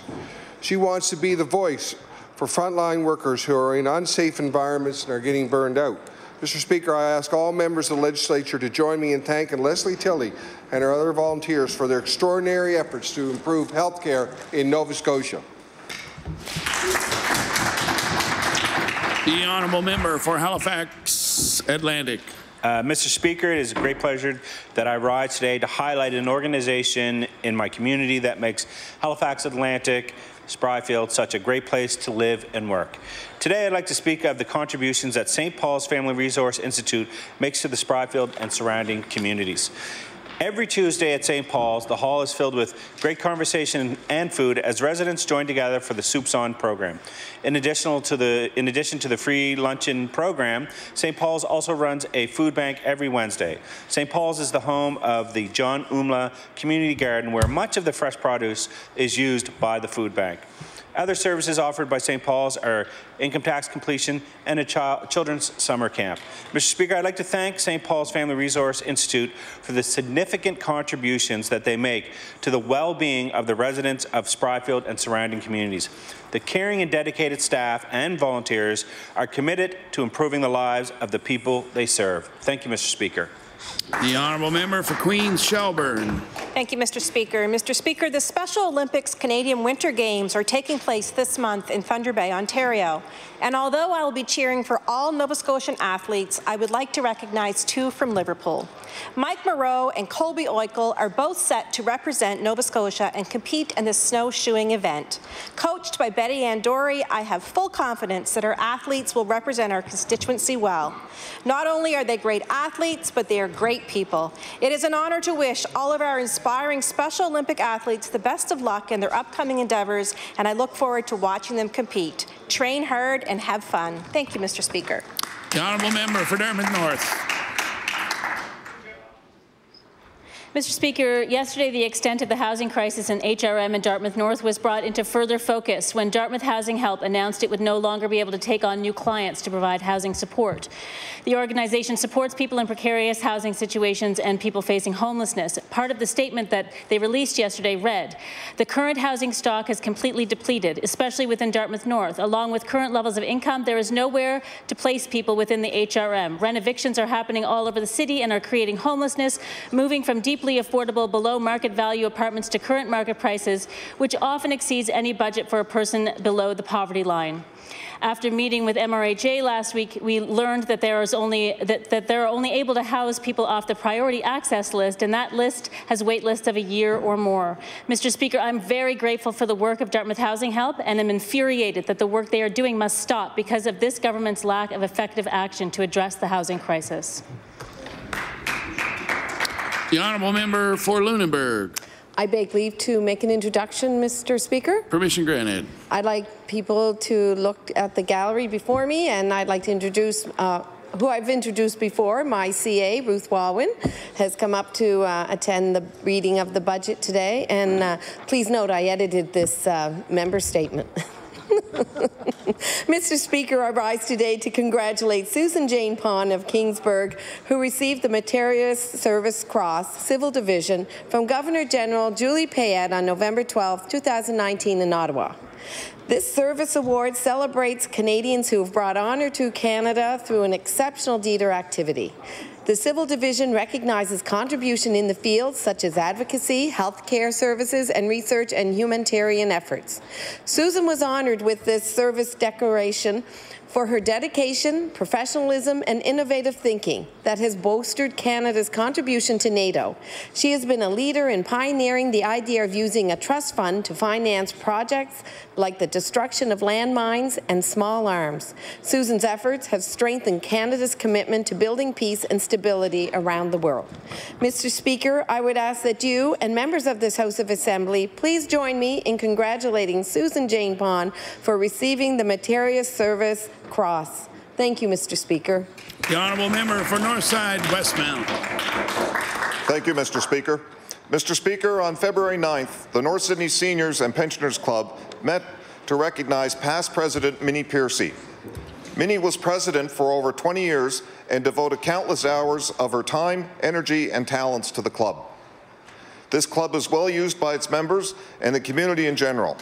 Minnie and her team regularly organize bi-yearly trips for its members to visit other clubs in Halifax or Newfoundland. Card games, dances, teas, dinners are just some of the ongoing events that have taken place and will continue to happen because of Minnie and her efforts with the club. The North Sydney Seniors and Pensioners Club is a welcoming environment that opens up their hall to the public during elections, volunteer tax year season, and for low-income residents for health clinics. I am pleased to extend a heartfelt thank you to Minnie for all she does and continues to do for the seniors of Northside Westmount. Thank you, Mr. Speaker. The honourable member for Clayton Park West. Speaker, I rise today to recognise a constituent who always volunteers his talent to events in Clayton Park West. Chidi Anson Un created Grand Moments Digital Productions, a photography and a videography company which he started over 1 year ago. He has volunteered at so many community events, and especially at the MLA barbecue last July. His photos are incredible and has made such a difference to our barbecue and people commending his work. And I would like people to look at also the Heritage Day photos that he took for our event last Monday. They are incredible and shows off our diverse community so beautifully. Chidi also volunteers with the Little Learners Social Club, Matella Events Concepts, and the Network for Empowerment of Women. Mr. Speaker, I ask that the members of the legislature join me in applauding an individual who enriches our community with his many skills and his passion for community involvement. Thank you. The honourable member for Victoria the Lakes. Thank you, Mr. Speaker. Mr. Speaker, the first line of my member statement does not apply to the Toronto Maple Leafs. Mr. Speaker, teams that win are those that work well together. The Cabot Middle School boys team and their coaches showed just that during the recent Sergeant Jimmy McNeil Memorial Tournament at Ovec in Glace Bay this year. The tournament was held on January 31st, honouring an amazing soldier who has made his community and country proud and was a true hero. The boys played 2 games on Friday, January 31st, and won both. The gold medal game was a tense game. Cabot was down 12 points at halftime. With encouragement from their coaches, the team played hard, won the game, and came home with gold. I ask all members of the House to join me in congratulating Cabot AA boys on winning the gold medal game at the 9th Annual Sergeant James McNeil Basketball Tournament, and to thank Coach Corrine McKinnon and Assistant Coach Johnny Buchanan for helping teach these young athletes valuable life skills. Thank you, Mr. Speaker. The honourable member for Kings South. Thank you, Mr. Speaker. Who amongst us in this House would not have benefited from participating in a public speaking competition earlier in our lives? In the years ahead, we may be hearing the name Will Ahern of Wolfville, Nova Scotia, as a Nova Scotian with exceptional rhetorical skills. Recently, Will represented King's Edge Hill School in the after-dinner speech competition at the International Independent Schools Public Speaking Competition in Cambridge, Massachusetts, finishing 3rd among the competitors from around the world. Will spoke to an imaginary group of Prince Charmings, explaining how their courtship ideas were outdated. Will hopes that one day to be a lawyer, and judging by his success at this public speaking event, he is well on his way. I invite all members of the Nova Scotia House of Assembly to join me in congratulating William Ahern for being a great ambassador for his school, for Nova Scotia, and for Canada at this prestigious international competition. Thank you, Mr. Speaker. The honourable member for Cumberland South. Thank you, Mr. Speaker. Mr. Speaker, organized sports is such a great thing within our Canadian society, not just here in Nova Scotia, but coast to coast.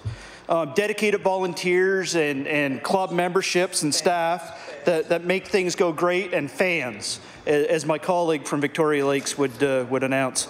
And examples of recognizing these things are Hockey Day in Canada, Curling Day in Canada, things like that. But Mr. Speaker, on Saturday there were new goals set within the sports field, and not just in Nova Scotia but in Canada. The Zamboni drivers actually have something to move forward to and move up the levels in the professional ranks. And I want to give credit to my counterpart here from Sydney, Victoria, for showing his face in the legislature this afternoon. Thank you very much, Mr. Speaker.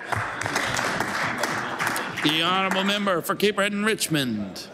Mr. Speaker, I rise today to reaffirm my commitment to the anti-bullying campaign recognized nationally and internationally tomorrow as Pink Shirt Day. Like so many others, I was and continue to be inspired by the act of kindness that took place in Berwick by David Shepard and Travis Price in 2007. Their actions would inspire a global anti-bullying campaign. Mr. Speaker, while the province has made advancements in anti-bullying campaigns and programs, the fact remains that 1 in 5 children are still bullied.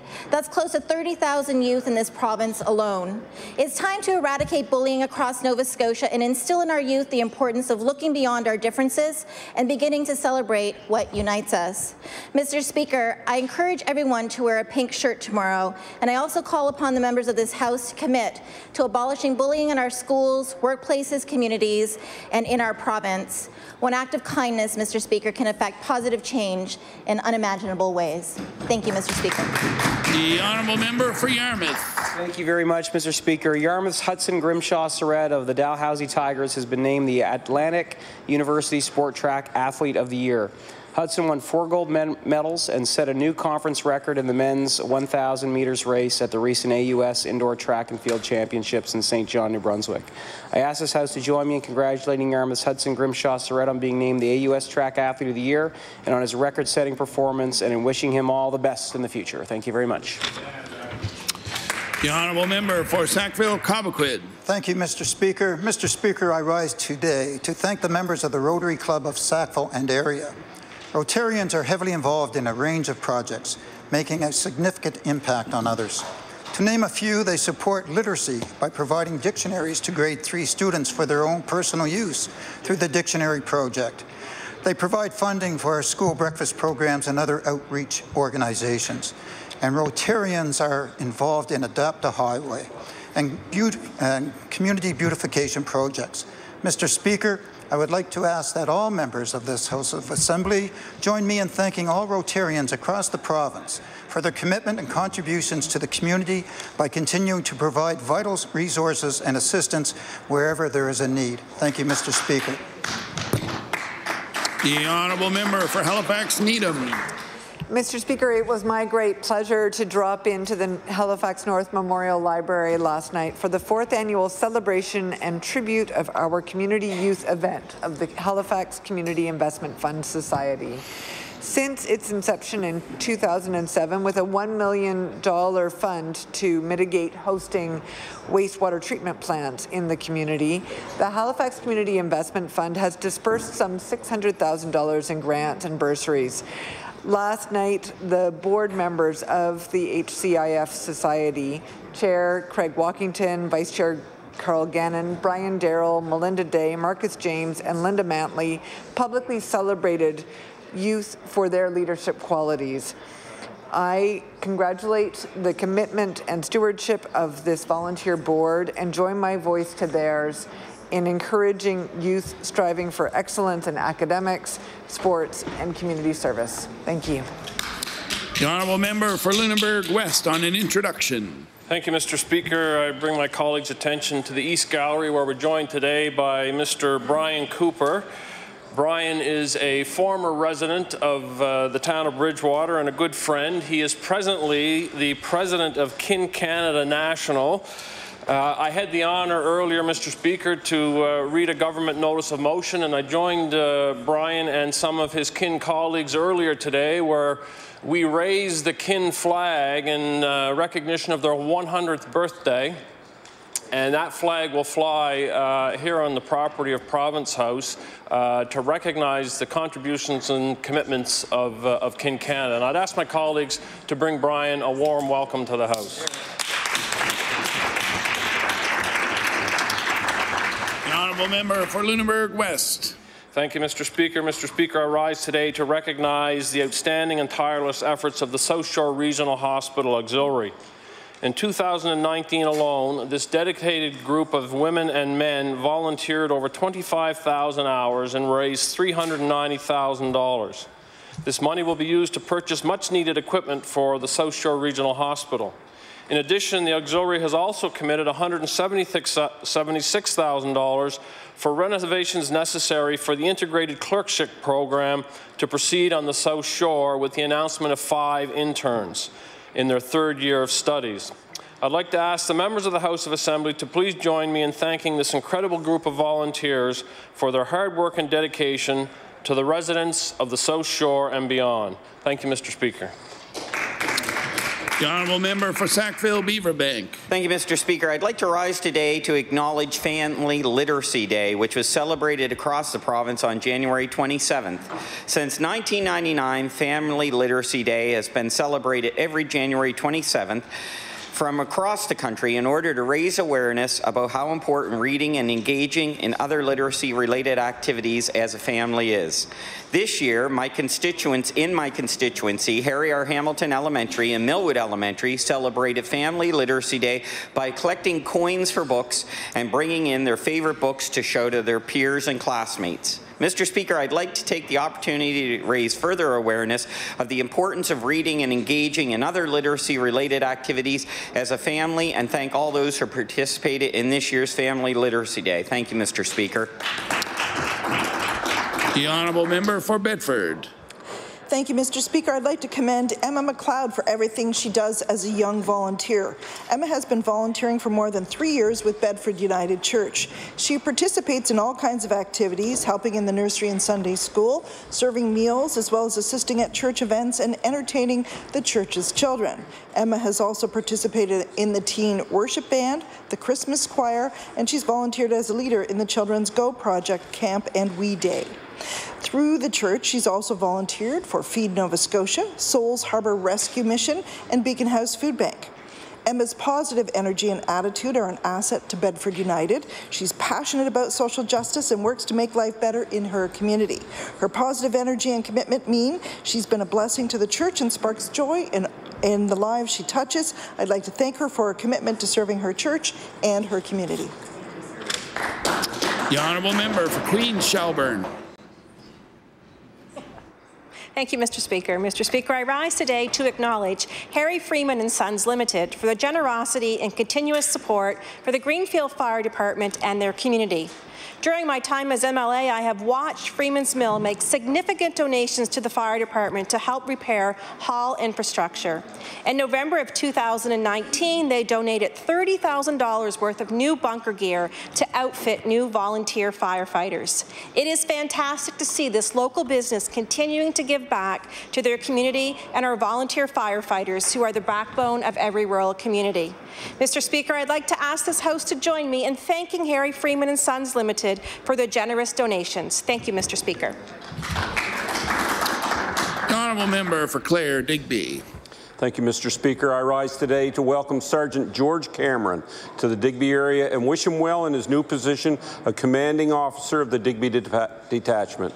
This move to Digby also marks Sergeant Cameron's return to the Maritimes. Prior to joining the RCMP in 2001, Sergeant Cameron grew up in PEI and spent 16 years in community policing in both Nova Scotia and PEI. He returns to Nova Scotia after spending time in the RCMP detachments in High Prairie and Fort McMurray. Since his arrival, he has been welcomed by the members of the community and wants to continue to form relationships with the people from the area. Sergeant Cameron has indicated his main priorities are community involvement and good communications between his detachment and the local community groups. The new commanding officer is fortunate that in the Digby detachment this has been a priority for some time, so we will continue to build on the efforts of his predecessors and as well form strong relationships with community organizations and groups. That is what we would expect from a Maritimer returning to Nova Scotia. Thank you. Thank you very much. Just by way of keeping track, a reminder to all members, question period will start at 12 minutes after 3. The honourable member for Northside Westmount. Thank you, Mr. Speaker. Mr. Speaker, in November, the North Sydney Lebanese Heritage Group hosted its inaugural Hafla at the North Sydney Museum. The event was a great success and enjoyed by all in attendance. Attendees were provided not only with a variety of Lebanese cultural activities, but also treated to an assortment of incredible cuisine. The communities of the North Side have a deep and strong Lebanese community who have not only volunteered their time with numerous organizations, but also put their names forward and served the community on the municipal and provincial levels of government. Some of the community's members have also become highly successful business owners who have created employment opportunities in the community. The North Side is stronger as a result of its diversity and the active participation of all of its residents in the community. Thank you, Mr. Speaker.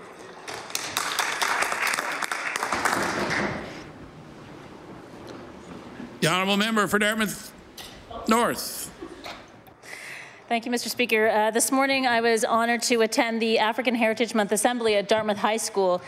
It was a really great celebration of music and dance with amazing performances by Owen Osan Lee, Frank, Kiki, and Darian of the Showstoppers, an incredible dance company, Andrew Doms, and Ariana Willis. And all of those performers were supported by the African Nova Scotia Music Association. Irvine Carvery gave a great address outlining some of the particular history of African heritage in Nova Scotia. And I talked a bit about racial profiling and how we must all work to stop it. I want to congratulate the amazing leadership at Dartmouth High School for their commitment to this event every year. It's a real highlight of February for we in Dartmouth, and I want to say thank you for the invitation. Thanks. The Honourable Member for Antigonish. Thank you, Mr. Speaker. On Saturday, February 8th, 2020, 13-year-old Kieran Walker, who's a goalie, faced a monumental challenge, Mr. Speaker. You see, his team, the Antigonish Bantam A Bulldogs, were playing in a hockey tournament in Pictou. His team was short on players, and they faced the Chebucto Atlantics. For 3 periods, he took shot after shot after shot. In total, Mr. Speaker, Kieran faced 103 shots in that single game, but he made a tremendous 98 saves. Although his team lost 5-0, Kieran's effort between the pipes made provincial headlines. Mr. Speaker, I'd like to take this opportunity to recognize Kieran Walker for his spectacular demonstration and determination and concentration. I ask my fellow members of this House of Assembly to join me in congratulating him on his remarkable performance. Great job, Kieran. Go, Bulldogs, go. The Honourable Member for Cole Harbour Eastern Passage. Mr. Speaker, I rise today to recognize members of the Tallahassee Community School Parent-Teacher Organization for their outstanding efforts to raise money for new technology for their students. A bingo fundraiser held at Tallahassee School brought in nearly $5,000. Lots of hard work and dedication went into the planning of the event, which made it the huge success that it was. Many local artisans and businesses offered donations to the school for the merchandise bingo event. The event was extremely well attended, and we hope to see this as an annual event. I ask all members of the Nova Scotia Legislature to join me in thanking all of those who attended, as well as those who worked so hard through their volunteer work to give back to their community for this very successful event. Thank you, Mr. Speaker. The Honourable Member for Hants East. Thank you, Mr. Speaker. When Catherine Miller noticed that some children in her grandchild's school didn't have proper winter attire, Kathy wasted no time stepping out to help those less fortunate. She began to collect winter boots and snow pants to ensure all children were warm in the winter. This snowballed into something much larger, and so began her Community Coats Collection Initiative. For the past 3 winters, Kathy has collected blankets and coats in our area and has redistributed them to families in need. Last year alone, over 400 families were touched by her kindness and had winter jackets to wear and blankets to keep them warm through the winter months. Not surprisingly, Kathy has always endeavored to give back, whether volunteering on stepping up and helping others any way she can to think of to help. She is a founding member of the Hants East Assisting Refugees Society, better known as the Heart Society, and has been collecting other items such as appliances and furniture for refugee families that come to our area. She feels that giving back to others is very important and is a wonderful role model for her grandchildren, sharing her love for giving back with them. Following her example, Kathy hopes that they too will one day be volunteers. Mr. Speaker, I ask the House members to join me in applauding Kathy's efforts to enrich the lives of others and to spread kindness and warmth in our area. Thank you, Mr. Speaker. The Honourable Member for Guysborough Eastern Shore Tracadie. Mr. Speaker, I rise today to commend the Friends of Taylorhead Provincial Park Society and their Wellness Fund initiative to provide an interpretive trail guide at the Taylorhead Provincial Park. The Friends of Taylorhead Provincial Park Society worked with their Community Health Board to receive funding from the Nova Scotia Department of Health and Wellness, an important program that supports local groups and organizations to improve their health and that of their communities through activities, events and programs that help promote healthier lifestyles and lead to behavior changes. They've created an interpretive trail map of the trails of that area of Taylorhead, A printed version of this map will be available as well as a downloadable version to introduce visitors to Taylor's Head human and natural history. The guide contains a map of the walking trail, and the text will be keyed to number signage markers along the trail. Mr. Speaker, I'd like to congratulate the Friends of Taylor Head Provincial Park Society for their dedication to their park and the hard work that they put in to make it exceptional. Thank you. The honourable member for Cape Breton Richmond. Mr. Speaker, I rise today to praise the Children's Wish Foundation and recognize Spencer McNamara's courageous recovery from life-threatening injuries sustained after a very serious car accident in September 2018. Late in January, Kathy Sutherland, Development Coordinator of Make-A-Wish Canada, presented Spencer with tickets to the 2020 NHL All-Star Weekend in St. Louis, Missouri. In addition to the tickets, he was also presented with details on his flight, accommodations, spending money, and other gifts, such as a McCain Deep and Delicious cake, his favorite, and admittedly also mine, Mr. Speaker. Spencer continues his rehabilitation, and since the accident, he has relearned to walk, talk, eat, as well as use the left side of his body.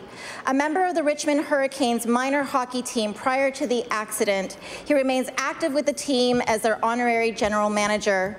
Mr. Speaker, I would like to congratulate Spencer and wish him well with his continued recovery, and I ask the legislature to join me in sending our best wishes for his full rehabilitation and hope he fully enjoyed the trip of a lifetime provided by the Children's Wish Foundation. Thank you, Mr. Speaker. The honourable member for Halifax-Armdale. Mr. Speaker, I'm pleased to rise to congratulate someone who has provided me much support since 2013 as I represent the good people of Halifax, Armdale, and Nova Scotia. Anthony Zibara wears many hats. He has worked as my constituency assistant and my executive assistant. He's also a musician and DJ and an active part of our Lebanese community. Over the Heritage Weekend, Anthony took on an important and exciting new role, one that he had been preparing for at least 9 months.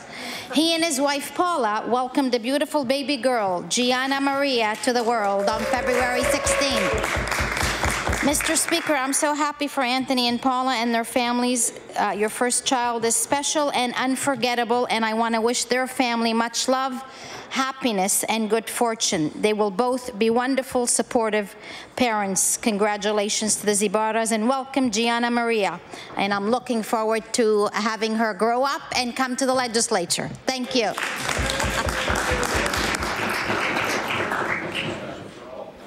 The honourable member for Timberley Prospect. Thank you, Mr. Speaker. I rise to recognize Kelly Carlton of Hatchet Lake.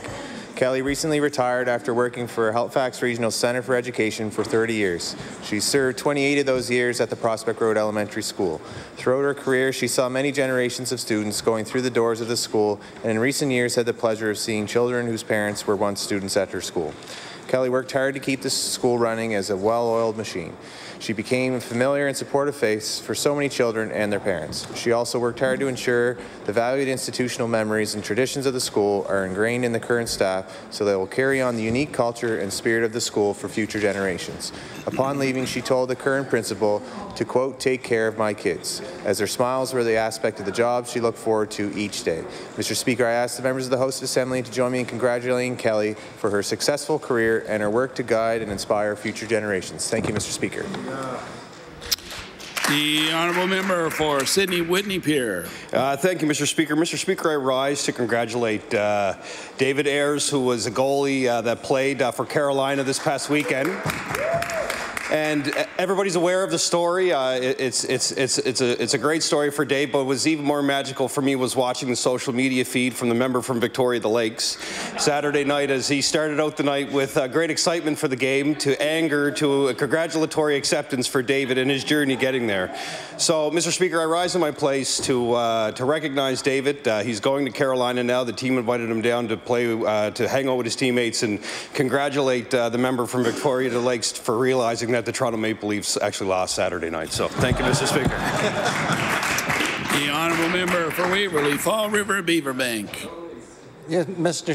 Speaker, I would like to congratulate all Nova Scotia Lions clubs who rose to the fundraising challenge put out by the Lions District Governor for Nova Scotia, Peter Perry Oliver, prior to his retirement last year. IWK staff, doctors and Lions came up with a unique project to redesign a clinic room where outpatients receive treatments such as chemotherapy and IV infusions. Some of the patients stay for 24 hours, and this room will make a difference for thousands of children and their families. Mr. Speaker, the total cost of the room reconstruction is $22,000. 3 local clubs, the Fall River Club, Bedford Club, and Sackville Club, contributed $9,000. With 70 clubs across Nova Scotia, the Lions reached their goal in just a few weeks. Mr. Speaker, I request that all members of the legislature to join me in thanking the Lions for their continued support and service to Nova Scotians. The honourable member for Halifax Atlantic. I rise today to speak about an amazing organization in Spryfield. I'd like to talk of all the good work that Hand in Hand does in the community. Hand in Hand is a non-profit thrift shop owned by St. Vincent de Paul Society. Their store on the corner of Herring Cove and Drysdale is filled with a huge assortment of gently used items, including household goods, clothing, and furniture. Not only does Hand in Hand sell items for an extremely reasonable price to their clients, but they also provide items free of charge to people in need.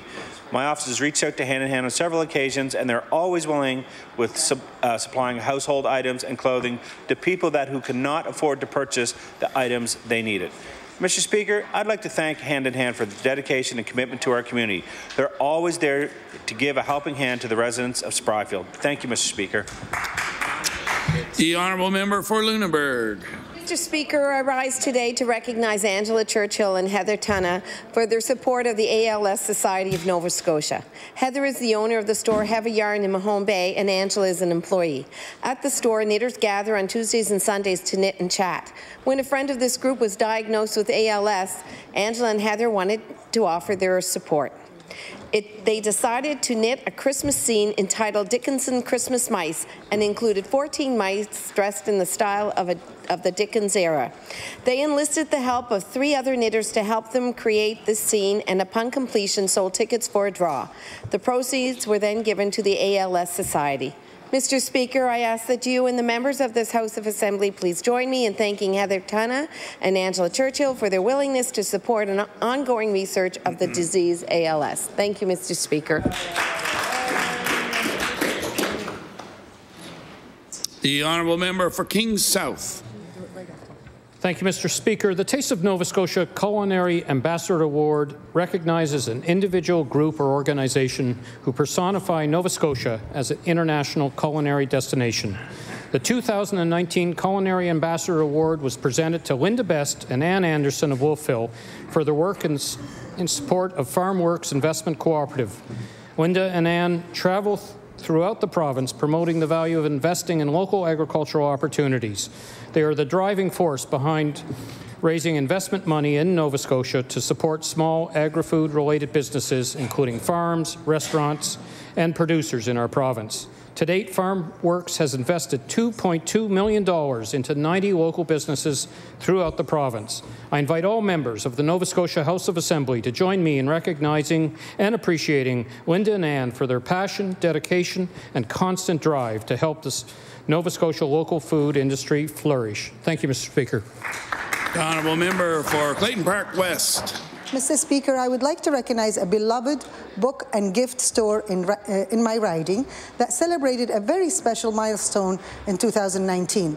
Veritas Catholic Bookstores and Gift on Farnham Gate Road celebrated its 25th anniversary this past December.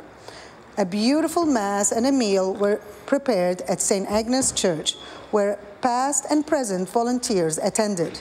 The meal featured African cuisine and decor put together by a longtime volunteer, Toria Aido.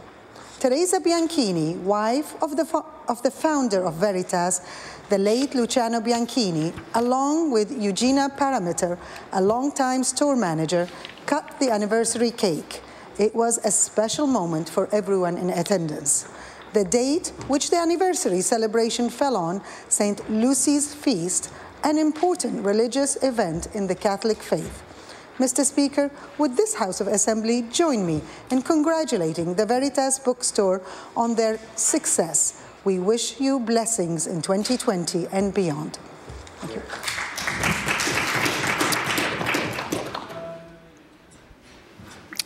Thank you very much for those member statements. Just before we move on to question period, I'd like to remind all members once again, I'll expect no unsolicited comments from either side of the House, and remind everybody that the use of electronic devices is strictly prohibited. We'll now move on to oral questions put by members to ministers. The Honourable Leader of the Official Opposition.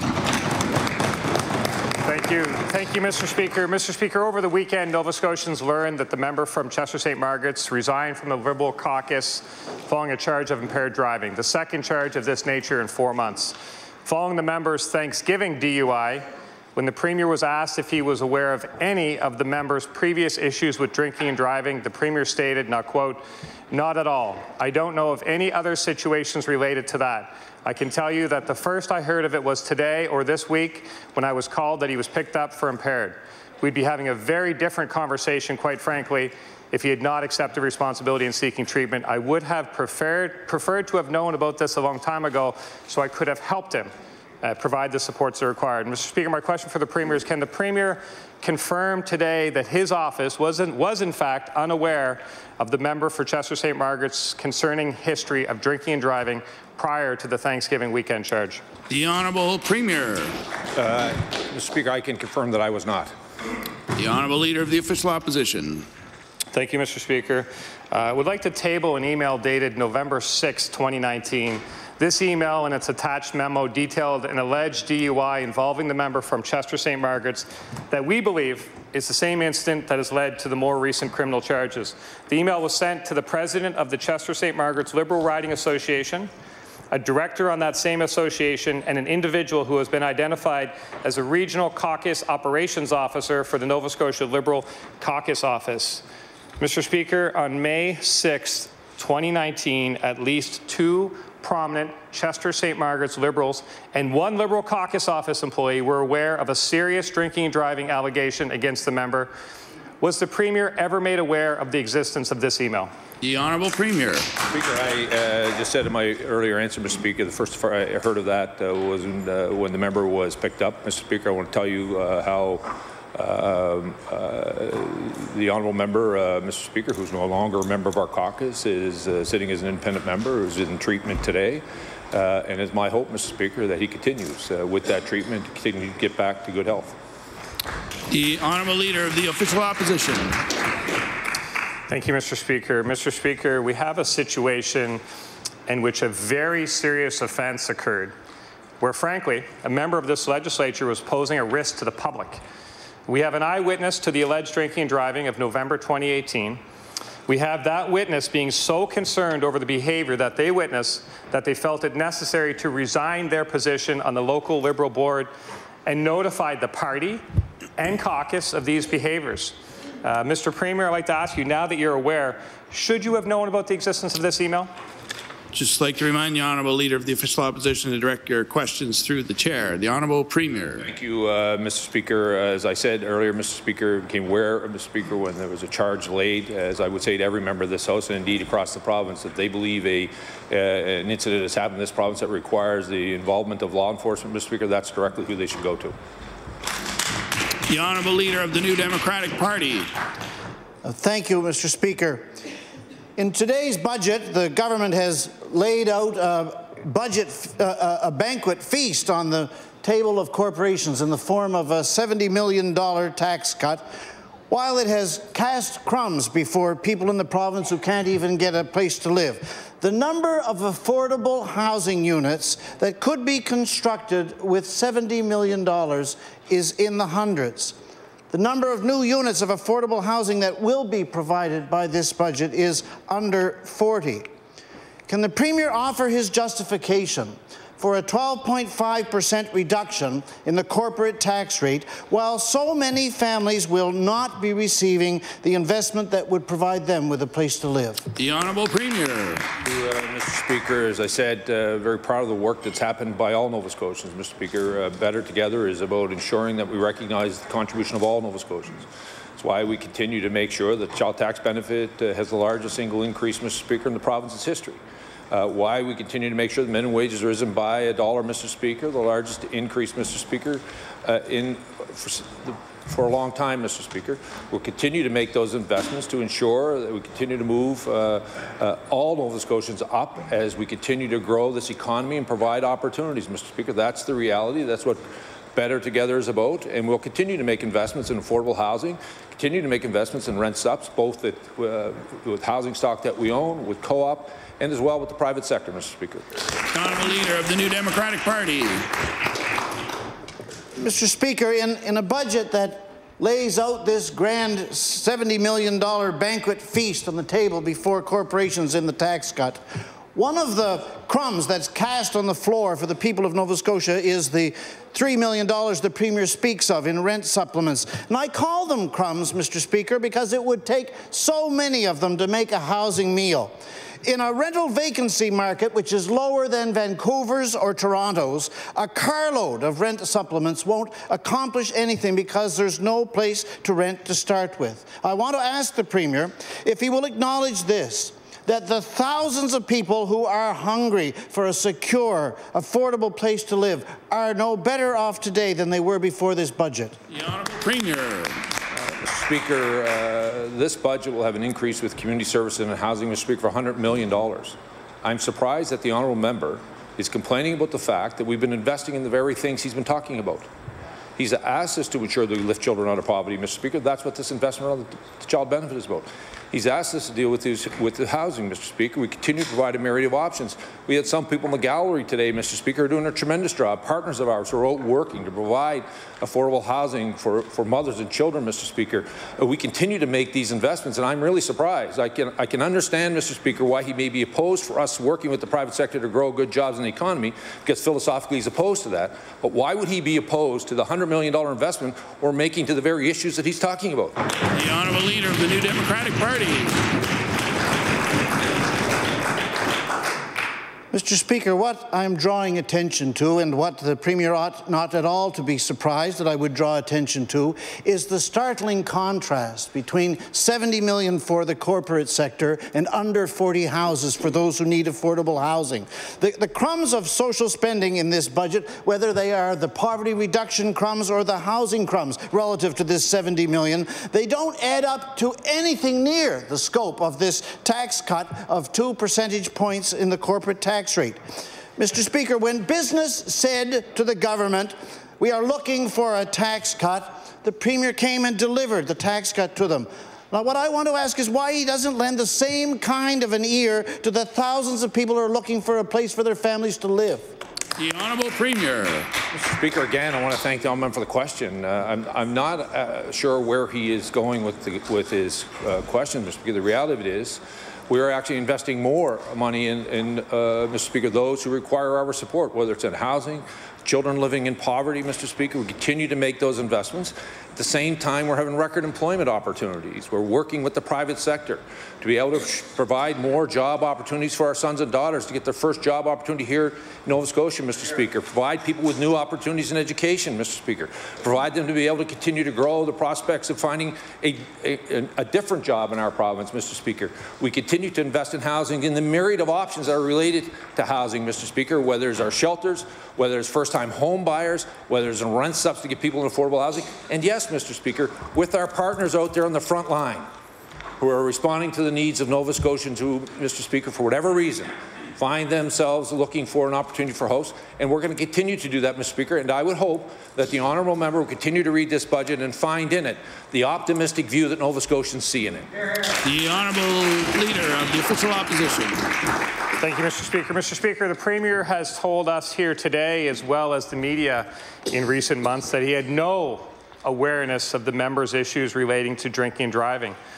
But we now know that the caucus and the Premier's office was actually made aware of a November 2018 DUI well in advance of the members' Thanksgiving weekend DUI. I asked the Premier if he should have been made aware of the email. He didn't answer that question. I'd like to ask the Premier, is it typical for allegations of this nature against a member of his caucus to be kept from the Premier? The Honourable Premier. Speaker, again, I want to thank the member for the question, Mr. Speaker. Mr. Speaker, knows a lot of details about something that's before the court that has no disclosure to it, Mr. Speaker. It's surprising to me that he has become judge, juror, and executioner here on the floor of the legislature, Mr. Speaker. The reality of it is, Mr. Speaker, we have somebody in treatment for an addiction who's an independent member of this House. The line of questioning that the honourable member is questioning, Mr. Speaker, here, he shouldn't be looking at me. I've been very clear about the position, what he's saying, but what he's saying to every person in this province who has an addiction, don't come forward because the opposition leader might bring you to the floor of the legislature. The Honourable Leader of the Official Opposition. There is no question that the member's conduct is before the courts, and the Premier's conduct on the Alex Cameron case is also before the courts. But what we're talking about today is the Premier's conduct in this situation. And according to the Premier, there's an email here. I've tabled it for the Premier's benefits. I would find it hard to believe the Premier hasn't seen it before. It's dated November 6th, 2019. I've already tabled it, and it's to the members of the Liberal caucus and riding associations that I've mentioned. So I want to ask the Premier, according to the Premier, we have members of his staff concealing from him very serious criminal allegations against the caucus member. That's what the Premier's saying.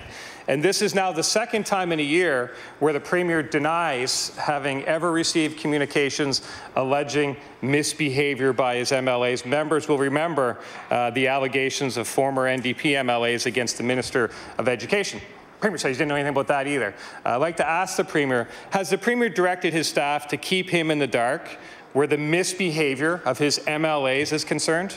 The Honourable Premier. Mr. Speaker, no. The reality of it is, Mr. Speaker, I'm grateful for the men and women who choose, Mr. Speaker, to serve public office in a different way, whether they serve in my office or the constituency offices across this province or in riding associations for all parties. I want to express my appreciation to them for continuing, Mr. Speaker, in some cases putting their own lives on hold as they try to make their community better and their province better, Mr. Speaker. And today's budget is a reflection of the men and women who have come to join this elected caucus, move this province forward, Mr. Speaker. And at every turn, Mr. Speaker, we continue to get pushback from the opposition. Mr. Speaker, I will stand by, Mr. Speaker, my reputation and my word, what I have said on this case, Mr. Speaker. But a release out, I continue to answer the honourable member's question. It is now before the courts, and my hope, Mr. Speaker, is that the member of this House continues to get the treatment for his addiction. The Honourable Leader of the Official Opposition. Oh yes, Mr. Speaker, but today we're talking about the Premier's conduct. 5 months before the member was charged with his Thanksgiving DUI, the Premier's team received an email notifying them about a November 2018 DUI and the public safety risk the member posed. Either the Premier chose to do nothing or his staff concealed it from him. In this email, the director resigned due to the member's reckless drinking and driving and subsequent hiding of the issue to protect the member and the Premier. In an attachment, the director specifically laid out the circumstances of the member's DUI in November 2018 and the dangerous and reckless behavior that the director witnessed. Anyone reading this email should have been concerned that a crime may have been committed, and this was an issue of significant and immediate concern. I'd like to ask the Premier, will the Premier agree that allegations of this nature should have been taken seriously and should have been escalated to the Premier's attention if they weren't? The Honourable Premier. Speaker, I'm going by what the honourable member's reading from that release, Mr. Speaker, from an email, Mr. Speaker. If anyone has received that, including him, or anyone other member of the House received an email, Mr. Speaker, and they know any information in it, they should have sent it to the police, Mr. Speaker. They are the law enforcement agency of the province to enforce the laws of the province, Mr. Speaker. The Honourable Leader of the Official Opposition. Mr. Speaker, so a director resigns from their role on an association. The director sets out very specific concerns supported by detailed evidence in their resignation. The association goes through the removal process of that director, and no one follows up on this information, the associated risk posed to the public. If so, it appears that the resignation is simply accepted with the allegations being swept under the rug. Can the Premier confirm that the resignation of this director was accepted following receipt of the email and that no one looked into it? The Honourable Premier. Speaker, I would have no idea, Mr. Speaker, what's happening in riding associations across the province, Mr. Speaker. Individual members have their own riding associations in other parts of the province. Men and women in communities step up to support the Liberal caucus, Liberal Party, Mr. Speaker, and the vision of moving this province forward because we're better together. Mr. Speaker, I'm thrilled on a day like today, Mr. Speaker, when budget's been introduced, there's no questions from the Honourable Member. I think the members on this side of the House should be very proud of the fact that the Conservative Government is acknowledging that the work we're doing. The reality of it is, Mr. Speaker, what we have here, Mr. Speaker, is a member of this House who is in treatments for an addiction, and it's my hope, Mr. Speaker, that he continues in that way to get healthy, Mr. Speaker, and anything associated with the courts or the law go to the law enforcement agency and the courts of the system of our province. The Honourable Leader of the Official Opposition. Well, Mr. Speaker, we can agree on one thing. The Premier says he has no idea what's happening across this province. I think that's absolutely something we can agree with. As the Premier of the province, the Premier is claiming not to have known about the member's behaviour and the risk he posed to the public. If the Premier didn't know about it, but the whole infrastructure knew about it around riding association, caucus office, Premier's office, the whole infrastructure knew, but the Premier doesn't know, what does that say about the team around the Premier? Would the dangerous conduct of one of the caucus members be something that the Premier's team feels shouldn't be important enough to bring to the Premier's attention? I find that very strange, Mr. Speaker. Perhaps the Premier's team is just trying to bury this issue to protect the Premier. Is that what's happening here, Premier? Well, once again, I'd like to remind the Honourable Leader of the Official Opposition to direct his comments and questions through the Chair. The Honourable Premier. Mr. Speaker, the Honourable Member twisted the words that I said early on, Mr. Speaker. What I said was riding associations across the province. I'm not involved on a daily basis, Mr. Speaker. I certainly know what's going on around the province, Mr. Speaker. Unemployment is at an all-time low. Population is at an all-time high. More young people are choosing to live and work in Nova Scotia, Mr. Speaker, than ever before, Mr. Speaker. Today we have a budget with the largest single increase in, Mr. Speaker, in the child benefit for children living in poverty. Mr. Speaker, we continue to make investments in housing for vulnerable Nova Scotians to ensure they have the supports, Mr. Speaker. That's what I know is happening around this province, Mr. Speaker, and so do Nova Scotians, Mr. Speaker. Understand the commitments that we have made working with them is moving this province forward. The Honourable Leader of the Official Opposition. Mr. Speaker, if it's the Premier's position that he had absolutely no idea what was going on with these serious allegations about a member of his own caucus who was continuing to drink and drive and pose a public safety risk, if the Premier had no idea what was going on, then that's a serious concern should be to all members of this chamber and Nova Scotians for sure. If the Premier's team was just trying to protect him and bury this issue, how can he continue to have these people going around in high-level positions, hiding the actions of Liberal members of his caucus? How can you support that? The Honourable Premier. Mr. Speaker, I want to thank, Mr. Speaker, all those people who work with me, Mr. Speaker, as we continue to deliver good government to the people of the province. Mr. Speaker, there are men and women on this side of the House who've been elected to the Liberal banner, Mr. Speaker. There are also people who work in my office, Mr. Speaker, who work in caucus offices and work on behalf of the party, all parties across this province, because they want to work in the democratic process and they want to move the province forward. And I am grateful for those committed Nova Scotians who put their own lives on hold for a period of time to do their public service. And I want to continue to assure the Honourable Member I will stand with them and work with them to continue to move this province in a positive way. The Honourable House Leader for the New Democratic Party. Mr. Speaker, my question is for the Minister of Finance. Today's budget includes a $140 million increase in the nebulous budget line entitled Restructuring, a line that has no supplementary detail and about which no questions will be answered. $140 million is not a small amount of money, especially when you consider that we have record high emergency room closures, a crisis in affordable housing, to which we've already referred, and seniors in hospital waiting for nursing home spaces, to name just a few issues. Mr. Speaker, will the minister tell the people of Nova Scotia what her government plans to do with that $140 million? The Honourable Minister of Finance. Thank you, Mr. Speaker. The process of having a line in the budget called restructuring has existed for a long time. All parties have used that as a line in their budget. Our party is no different. The Honourable House Leader for the New Democratic Party. Mr. Speaker, this is a government that claims to be open and transparent, and yet they have no trouble with $140 million being put aside without any explanation of what it's being used for. $140 million is more than the new funding for child poverty, housing, and long-term care combined.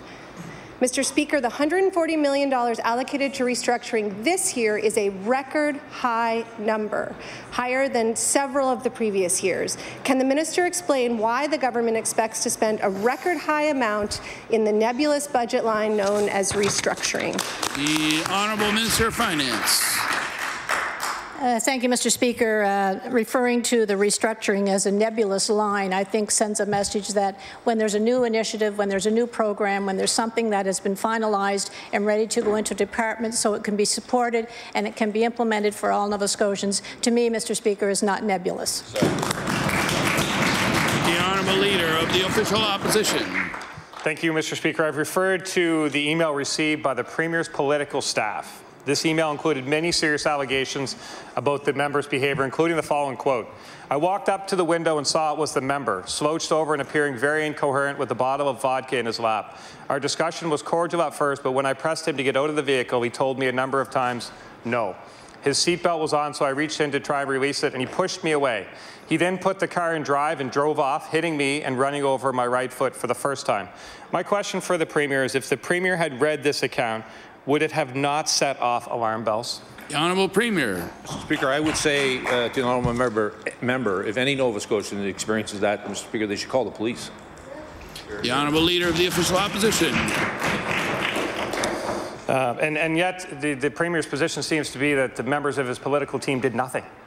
Did nothing. That's what the Premier's position seems to be. And Mr. Speaker, it defies logic that explosive allegations of alarming behaviour were not brought to the Premier's attention. That defies logic, Mr. Speaker.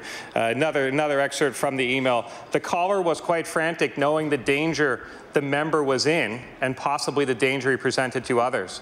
I got back into my car and followed him south on Highway 12. He texted me saying, "I'm so expletive drunk," and it was clear he was extremely drunk. My observations consisted of erratic driving, the smell when I opened the door, his speech, and his apparent lack of awareness of his situational surroundings. Mr. Speaker, this is from an email that was provided to the Premier's political staff 15 months ago. How does the Premier feel knowing that this alarming account was kept from him? The Honourable Premier. Speaker, again, Mr. Speaker, I want to tell the Honourable Member, Mr. Speaker, the private member is in treatment. It's my hope, Mr. Speaker, that he continues to receive that treatment, to get back to better health. Mr. Speaker, the issues that are before the court will be dealt with by the legal system in our province, Mr. Speaker. The Honourable Leader of the Official Opposition. Thank you, Mr. Speaker. And perhaps if somebody who received this email would have acted, the member could have got treatment 15 months ago. That's what we're talking about, Mr. Speaker. On the balance of probabilities, given the connection of the Premier to those who received this email, and given the sender was actively removed from the association, the Premier had to have been aware of the allegations surrounding the members drinking and driving.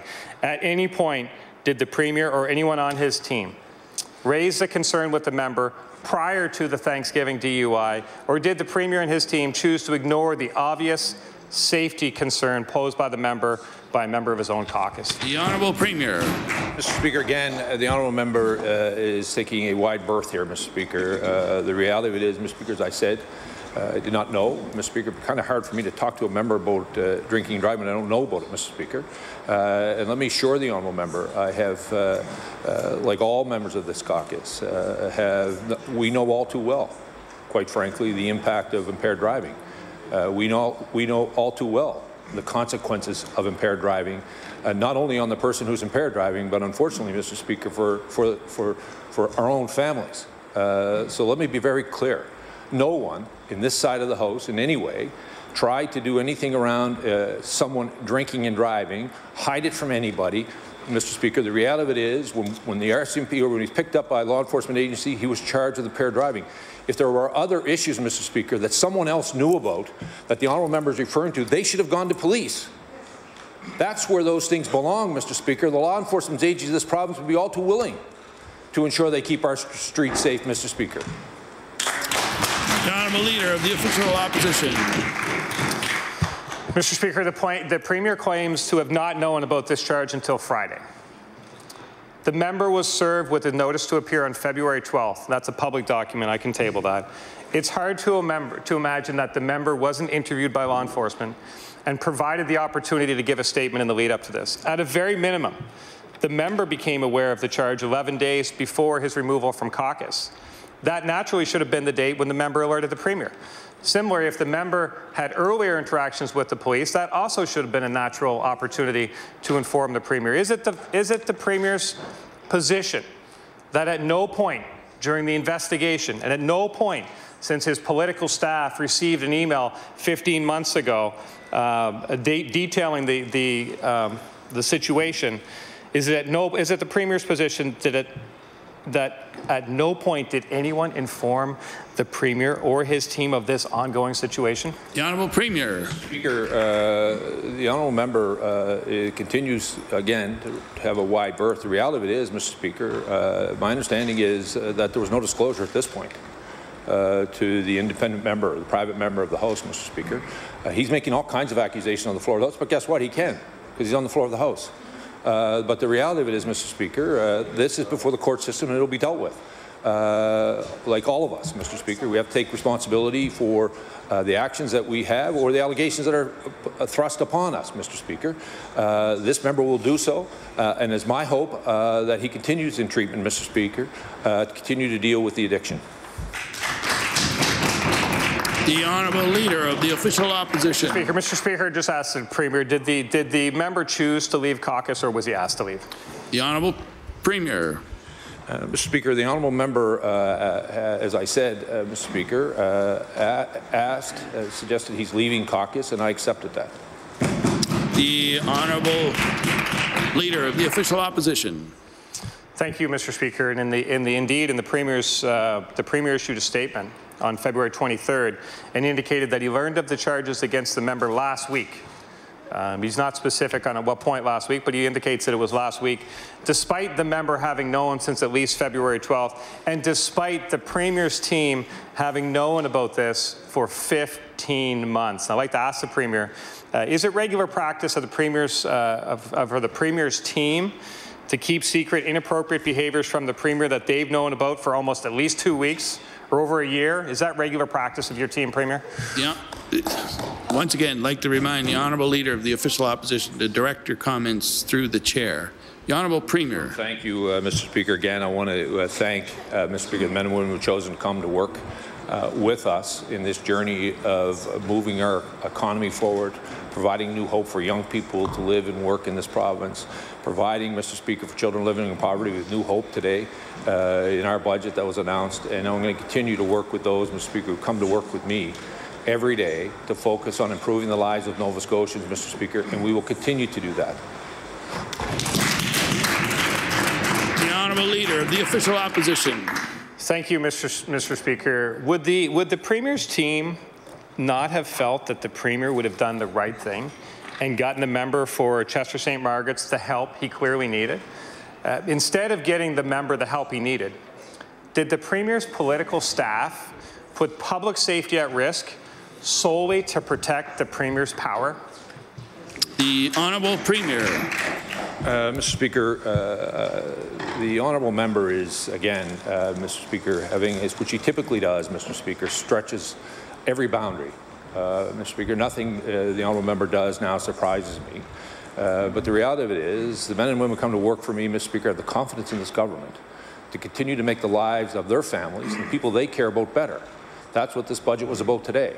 Continue to invest, Mr. Speaker, to prove pre-primary that every 4-year-old in this province, regardless of the socioeconomic circumstances they're born into, will have access to, something they voted against, Mr. Speaker.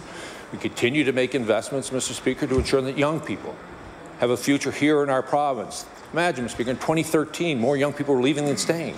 Now we have more young people choosing to live and work here, and some are coming home and others are coming to join them, Mr. Speaker.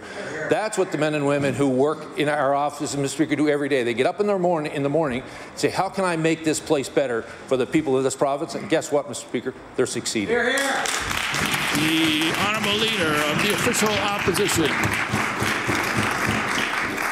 Perhaps the Premier would be surprised by the behaviour of this caucus, a caucus that removes a member when it's necessary, a caucus that removes a candidate when it's necessary, things that the Premier probably wouldn't understand, because I'd like to ask the Premier, what does it say about the Premier's leadership to have a political staff that does not disclose key information to their leader, possibly information of a criminal nature? The Honourable Premier. Mr. Speaker, what does it say about a leader in this House who has to stand up and pat himself on the back, Mr. Speaker? I would suggest he's probably a bit nervous over there. The Honourable House Leader for the New Democratic Party. Mr. Speaker, my question is for the Premier. A 2011 report by economist Jim Stanford reviewed the data on business, profits, taxes and investment in Canada from 1961 through 2010.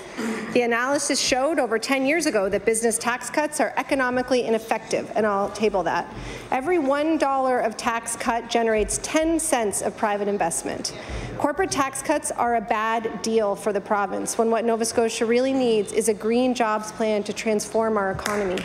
Mr. Speaker, will the Premier explain why he chose to pass up this $70 million opportunity to invest in a new green economy and chose instead to throw more money into the status quo? The Honourable Premier. Speaker, the honourable member must have missed the part of the budget where 70% of the budget in energy mines is going to green jobs, Mr. Speaker. Mr. Speaker, what the honourable member is missing, we had the highest corporate tax rate in the country, Mr. Speaker. Our neighbouring province was below. What we've done is reduce it to 2%, Mr. Speaker, not because we're trying to race to have the lowest corporate tax cut in the country, Mr. Speaker. We're trying to make sure that we stay competitive in a region, quite frankly, that we're leading today. And we want to keep that competitive edge to ensure that the men and women who are driving job creation, Mr. Speaker, continue to do so. More young people are attached to our workforce today, Mr. Speaker, than have been in a very long time. More people are choosing our province to come and live and work. We want those job creators to invest that money back into our system so that we can continue to grow our population and, quite frankly, continue to collect taxes, to continue to pay for the services that the honourable member and her caucus continually talk about. The Honourable House Leader for the New Democratic Party. Mr. Speaker, the document I just tabled showed that there is scant to no evidence that corporate tax cuts result in reinvestment. What we saw today is what happens when big companies and old school governments are in charge. But our caucus has described many times the incredible economic and environmental opportunities that could exist if the government chose to show real leadership and invested in economic transformation. We know that there have been other failed investments in transformation. According to a recent report prepared for the Ecology Action Centre, Nova Scotia has the opportunity to create over 15,000 green jobs per year in the province if we made serious investments in the green economy. Mr. Speaker, can the Premier table any evidence of the number of jobs that will be created and the amount of money reinvested as a result of his $70 million corporate tax cut? The Honourable Premier. Speaker, as I'm sure the honourable member knows, there's an opportunity for estimates. The Minister of Energy and Mines would be more than happy to describe the green jobs that are happening across the province, Mr. Speaker. I think it's, Mr. Speaker, unfortunate that the honourable member would stand in her place and suggest that the investments in the Boys and Girl Club is not a good investment. Stand in place, the investment in Phoenix is not a good investment, Mr. Speaker. The support that provided to Adsum House today, Mr. Speaker, is not a good investment. $54 million, Mr. Speaker, in community services to help the most vulnerable people in our province, Mr. Speaker, suggesting it is not a good investment. The reality of it is this budget reflects the fact that our economy is doing well. We need those job creators to continue to create jobs, bring economic activity, so that more young people will choose to live and work in our province, so more people will choose to come and live and work here, Mr. Speaker. That's a balanced approach to delivering services to the people of this province. The Honourable Leader of the Official Opposition. Mr. Speaker, we have a member who knew for weeks that he'd been charged with a criminal offence, and the Premier's political staff had known since May, 15 months ago, that there were allegations against the member that had been driving under the influence. And yet, we're to believe nobody took any action. My question for the Premier is, putting your hands on another member isn't enough. Allowing personal information to be stolen through the FOIPOP site, that's not enough. Manipulating a judicial appointment, that's not enough. And now facing criminal charges and not telling the Premier, That's not enough. What does it actually take to lose your job in the Liberal caucus, Mr. Premier? The Honourable Premier. Mr. Speaker, you already had to ask the Honourable Member to stand in his place and retract the issue about manipulating a judicial appointment, Mr. Speaker. But he goes around your authority as the chair and does it again, Mr. Speaker, in this question. The reality of it is he is showing insult to the chair you're sitting in, Mr. Speaker, and the people of this House by suggesting something that you proved was wrong. He already did decide. The Honourable Leader of the Official Opposition. Thank you, Mr. Speaker. It is a bit rich. We have a member of the Premier's caucus who was drunk driving twice. We have a government that's talking about the safety of our highways, and we read in this thing about the member who's drunk driving on the 103, posing a tremendous public safety risk, and a whole series of Liberal political staffers that look the other way. We just want to know why. That's what we want to know, why. Why did they look the other way? Was it to hold on to power for this very thin government? Is that the reason? The Honourable Premier. I want to thank the Honourable Member for the question. I would suggest if he has any allegations or evidence, Mr. Speaker, that a crime has occurred in this province, he actually goes to the RCMP with that information, Mr. Speaker. But I do want to thank the Honourable Member for raising and notifying the fact that this is the second majority government in our province, Mr. Speaker.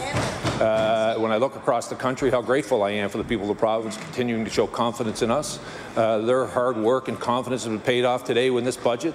That reflects, Mr. Speaker, that we wanted to acknowledge them for the work that they did to help build and grow the economy of this province. And I look forward to estimates, Mr. Speaker, as they unfold, so that we can continue the momentum and continue to tell Nova Scotians that we're ready to work with them again. The Honourable Leader of the Official Opposition.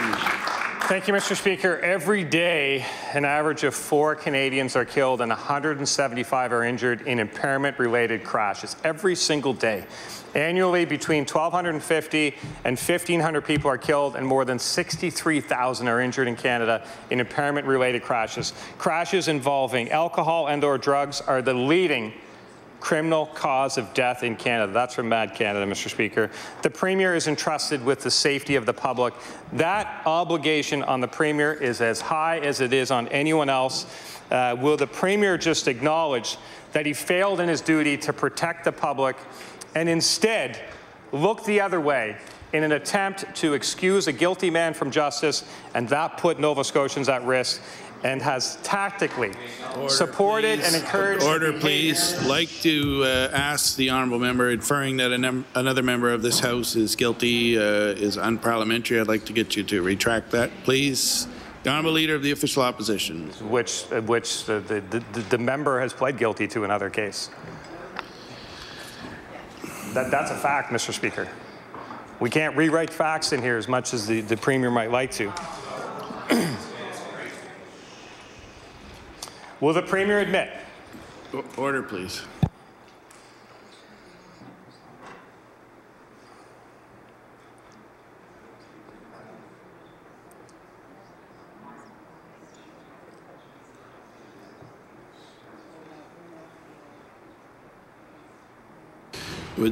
Would the Honourable Leader rephrase his question, please?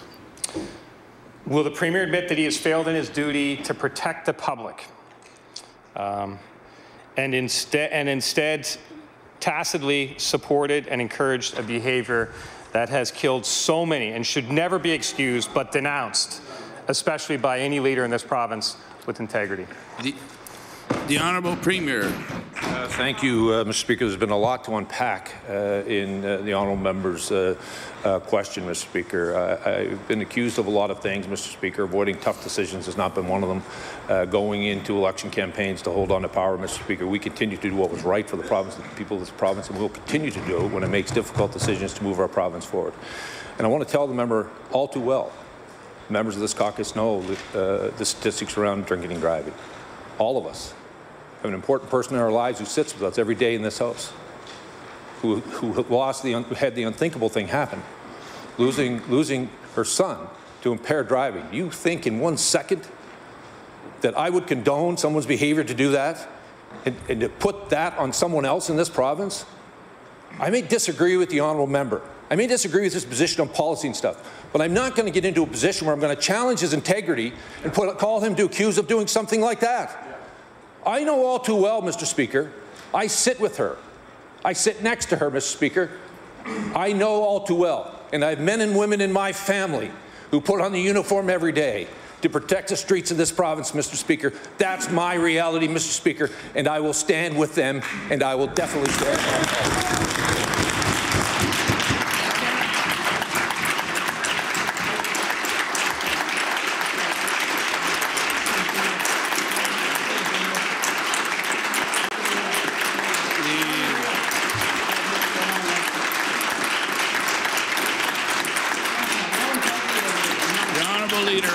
Opposition. And yet, 3 senior members of the Premier's team knew for 15 months and did nothing. So the words sound good, Mr. Speaker, but the actions speak volumes, speak entire volumes. I'm reminded of Margaret Thatcher's comments about being powerful and being a lady are kind of the same thing. If you have to say you are, when I hear the Premier talk about integrity, I'm reminded of Margaret Thatcher's words, Mr. Speaker.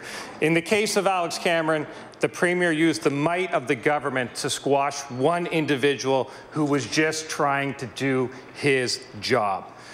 Can the Premier confirm that this government used the courts and taxpayer dollars to protect the self-interests of the Premier in the case of Alex Cameron case? And in that case, it was one individual. But in this case, we're talking about every individual that was driving the roads, walking on a sidewalk. This is not one individual. This is the public safety of every Nova Scotian. And I can't understand why the Premier's senior team didn't realize the importance of this or tell him. The Honourable Premier. Speaker, I want to thank the Honourable for the question. The reality of it is, Mr. Speaker, the lawyer he's referring to worked for Department of Justice on the Conservative government, who they gave time to write a book, Mr. Speaker, and in that book, if the Honourable Member would read it, very clearly said that no bureaucrat or politician is going to tell us how to defend a case in court, which means he was actually ignoring, Mr. Speaker, the authority of the Executive Council to put our position forward on what we were putting forward. That's exactly what happened in this case, Mr. Speaker. It is not the might of government, Mr. Speaker. It is actually the will of the people that we want in the courtrooms across this province. We want to ensure, quite frankly, that the decisions we make, we have a duty to consult. We believe we've met that obligation. That was our position. The Honourable Member needs to stand up. Is he standing with that lawyer's position who wrote his book while he was working for the Conservative government, who quite frankly left him there, Mr. Speaker? Now I'm left to clean up one more mess. The Honourable Member for Cape Breton-Richmond. Mr. Speaker, with respect, this is a question for the Honourable Premier.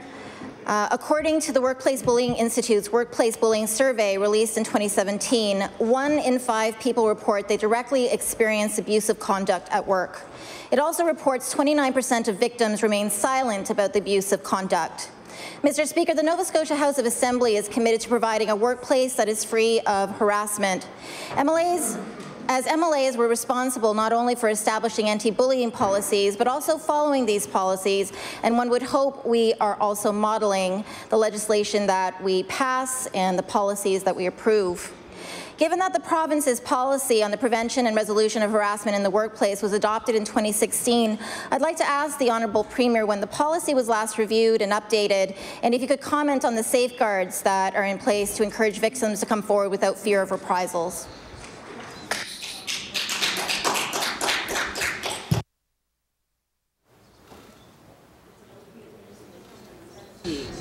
So I have to disallow the question. The premise of the question is on the administration of the policy, which falls under the purview of the Speaker. So does the member have another question? Does the member have a question? I would advise the Honourable Speaker that this is not what I was advised when I asked the question to clarify with Ledge Council earlier or with the clerk. So, you know, it's concerning to me that I'm being told this now in the middle of my question. However, I will go ahead, even though you'll probably disallow it. 61% of bullies are bosses, according to the Workplace Bullying Survey. Our province's harassment policy states that harassment means any behaviour, act, conduct, or comment which would endanger a person's job, undermine job performance, threaten economic livelihood, or interfere with one's career. And yet, the province continues to reward the role of a whip for each recognized party with a bonus of $5,300. It's a position of leadership, Mr. Speaker, with considerable clout. And I would ask, how can our government justify that a member can possibly coerce the vote of another member to align with the party as opposed to before with their constituents, not to mention bestow financial compensation to this role paid for by taxpayers? The Honourable Premier. Mr. Speaker, I think I'm following the question. Mr. Speaker, I would agree with the honourable member. The members of this House should express the wishes of their constituents. I want to acknowledge in the last term the honourable member from Waverley Fall River who did not agree with the position that his government took. And he had the ability and the authority to express that on behalf of his constituents, which he took full advantage of. The Honourable Leader of the Official Opposition. Thank you, Mr. Speaker. This was a very serious incident. And the person who drafted the email did so after a lot of soul searching, I can imagine. They were following along. They saw this unfolding before their eyes. And the experience was documented, well documented, by the person trying to stop it. And I'd encourage the members opposite to read the email. I would encourage that. The party knew about it. The caucus knew about it. The Premier says he didn't, but that he would expect anyone who knew about it to report it. I'd like to ask the Premier, does he understand why the Liberal Party didn't report it? The Honourable Premier. Thank you, Mr. Speaker. No. The Honourable Leader of the Official Opposition. Thank you, Mr. Speaker. And does the Premier believe that those Liberal Party members, caucus members, Premier staff members that received this email and knew about it, that they should have reported it? The Honourable Premier. Mr. Speaker, if there's any evidence, Mr. Speaker, that something has happened, Mr. Speaker, of course, everyone has the responsibility to do that, Mr. Speaker, but there needs to be some evidence for someone to be able to do that. Mr. Speaker, that's the reality of it is. But more importantly, quite frankly, if you have evidence, go to the law enforcement agency. The Honourable Member for Dartmouth East. Thank you, Mr. Speaker. Mr. Speaker, I'd like to direct my question to the Minister of Education. The PC caucus has always maintained and articulated that we know the educational gains that occur through play-based pre-primary. That's why we've always maintained proper implementation of that program, Mr. Speaker. On February 18th, the CCRCE sent a note to parents that said due to the continued implementation of pre-primary in Truro, there'd be major impacts to program deliveries at a number of schools. And I'll table that, Mr. Speaker. Now, Mr. Speaker, this email clearly shows consultations didn't occur, that decisions have already been made. And now, Mr. Speaker, look at how this government operates. Consultations happen after decisions are made. And we know last night, Mr. Speaker, the Liberal candidate didn't even show up to a debate in Truro. So, Mr. Speaker, my question is this. Does the minister consider these major disruptions to school operations in Truro acceptable? Thank you, Mr. Speaker. The Honourable Minister of Education. Thank you very much, Mr. Speaker. In fact, grade reconfiguration is something that has happened throughout the history of this province. School boards have made decisions to accommodate spacious use, growing demographics in certain areas. These things happen. They've happened before pre-primary. They are happening as a result of spacious use that we've had in order to implement pre-primary, Mr. Speaker. We had to make operational space decisions, and there was only so many. We saved the last and hardest spots to implement pre-primary for this very year because we knew we have these challenges. But I want the member to think about the recent study on early learning and its impact. It has the greatest impact to improve socioeconomic outcomes, including the reduction of poverty and inequality. It increases female labour market participation and improves child outcomes, especially for disadvantaged children, Mr. Speaker. When you consider the profound impacts that this program can have on the lives of the kids on the families and on the society as a whole, I'm sorry, but grade reconfiguration to accommodate space is well worth it, Mr. Speaker. The honourable member for Dartmouth East. And Mr. Speaker, I'd like the minister to reflect upon the fact that many of the disruptions to early child learning centres, many of the disruptions to our schools could have been avoided if a realistic timeline had been implemented in 2017 rather than a political timeline. So, Mr. Speaker, my question to the minister is this. Will he admit that the timelines created for pre-primary didn't emphasize best educational practice, but rather emphasized political timelines? Thank you, Mr. Speaker. The Honourable Minister of Education. Mr. Speaker, if a member in that party had their way, 4,600 4-year-olds would not have access to free early learning today. If that party had their way, Mr. Speaker, there would be 8,000 students who... Order, please. The Honourable Minister of Education. Mr. Speaker, if we had heeded the calls of the Progressive Conservative Caucus to not be ambitious with the rollout of pre-primary, 4,600 4-year-olds and families today would not have access to this program. Indeed, heading into next year, Mr. Speaker, up to 8,000 4-year-olds and families would not have access to this program, Mr. Speaker. This program has the ability to impact our society in fundamental, important ways for the individuals, students that are in the program, to the families, particularly single parents who can get back to the workforce, Mr. Speaker, and particularly when it comes to economic growth and taking people out of poverty, Mr. Speaker. We're proud of this. We're proud to have the ambition we did, and we're very pleased we did not listen to the party opposite. Thank you. The Honourable Leader of the Official Opposition. Thank you, Mr. Speaker. Now that the Premier is aware of the situation, will he agree to conduct an internal investigation and make the result public? Thank you very much. The time allotted for oral questions put by members to ministers has expired. We'll now move on to government business. The Honourable Government House Leader. So you're saying 11?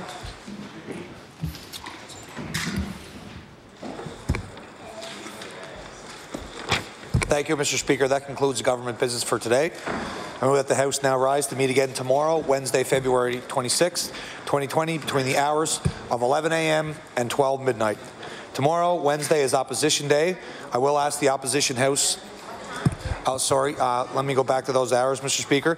11 a.m. to 11:59 p.m.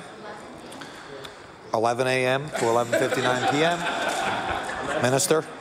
Tomorrow, of course, as tradition allows, is Opposition Day, so I will ask the Opposition House Leader to call our business, but I would also like to note that after their agenda tomorrow, we will move directly into the debate on budget estimates. And with that, turn it over to the House Leader. The Honourable House Leader for the Official Opposition. Mr. Speaker, thank you. Thank the Honourable House Leader. Tomorrow we'll be calling the resolution on forestry. I'm going to need to get that number, and also our bill on the Health Authorities Transparency Act.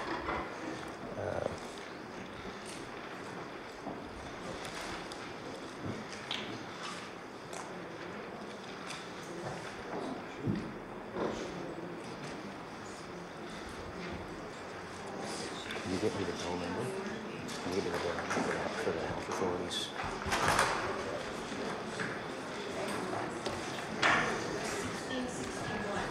So Resolution 1661, which is a resolution on forestry.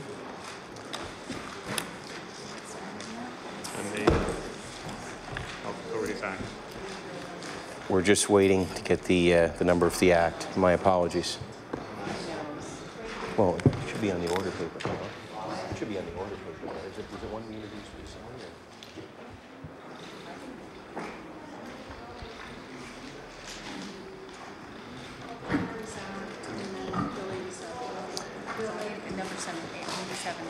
So it's bill number 87? Health Authorities Amendment Act. The Health Authorities Amendment Act.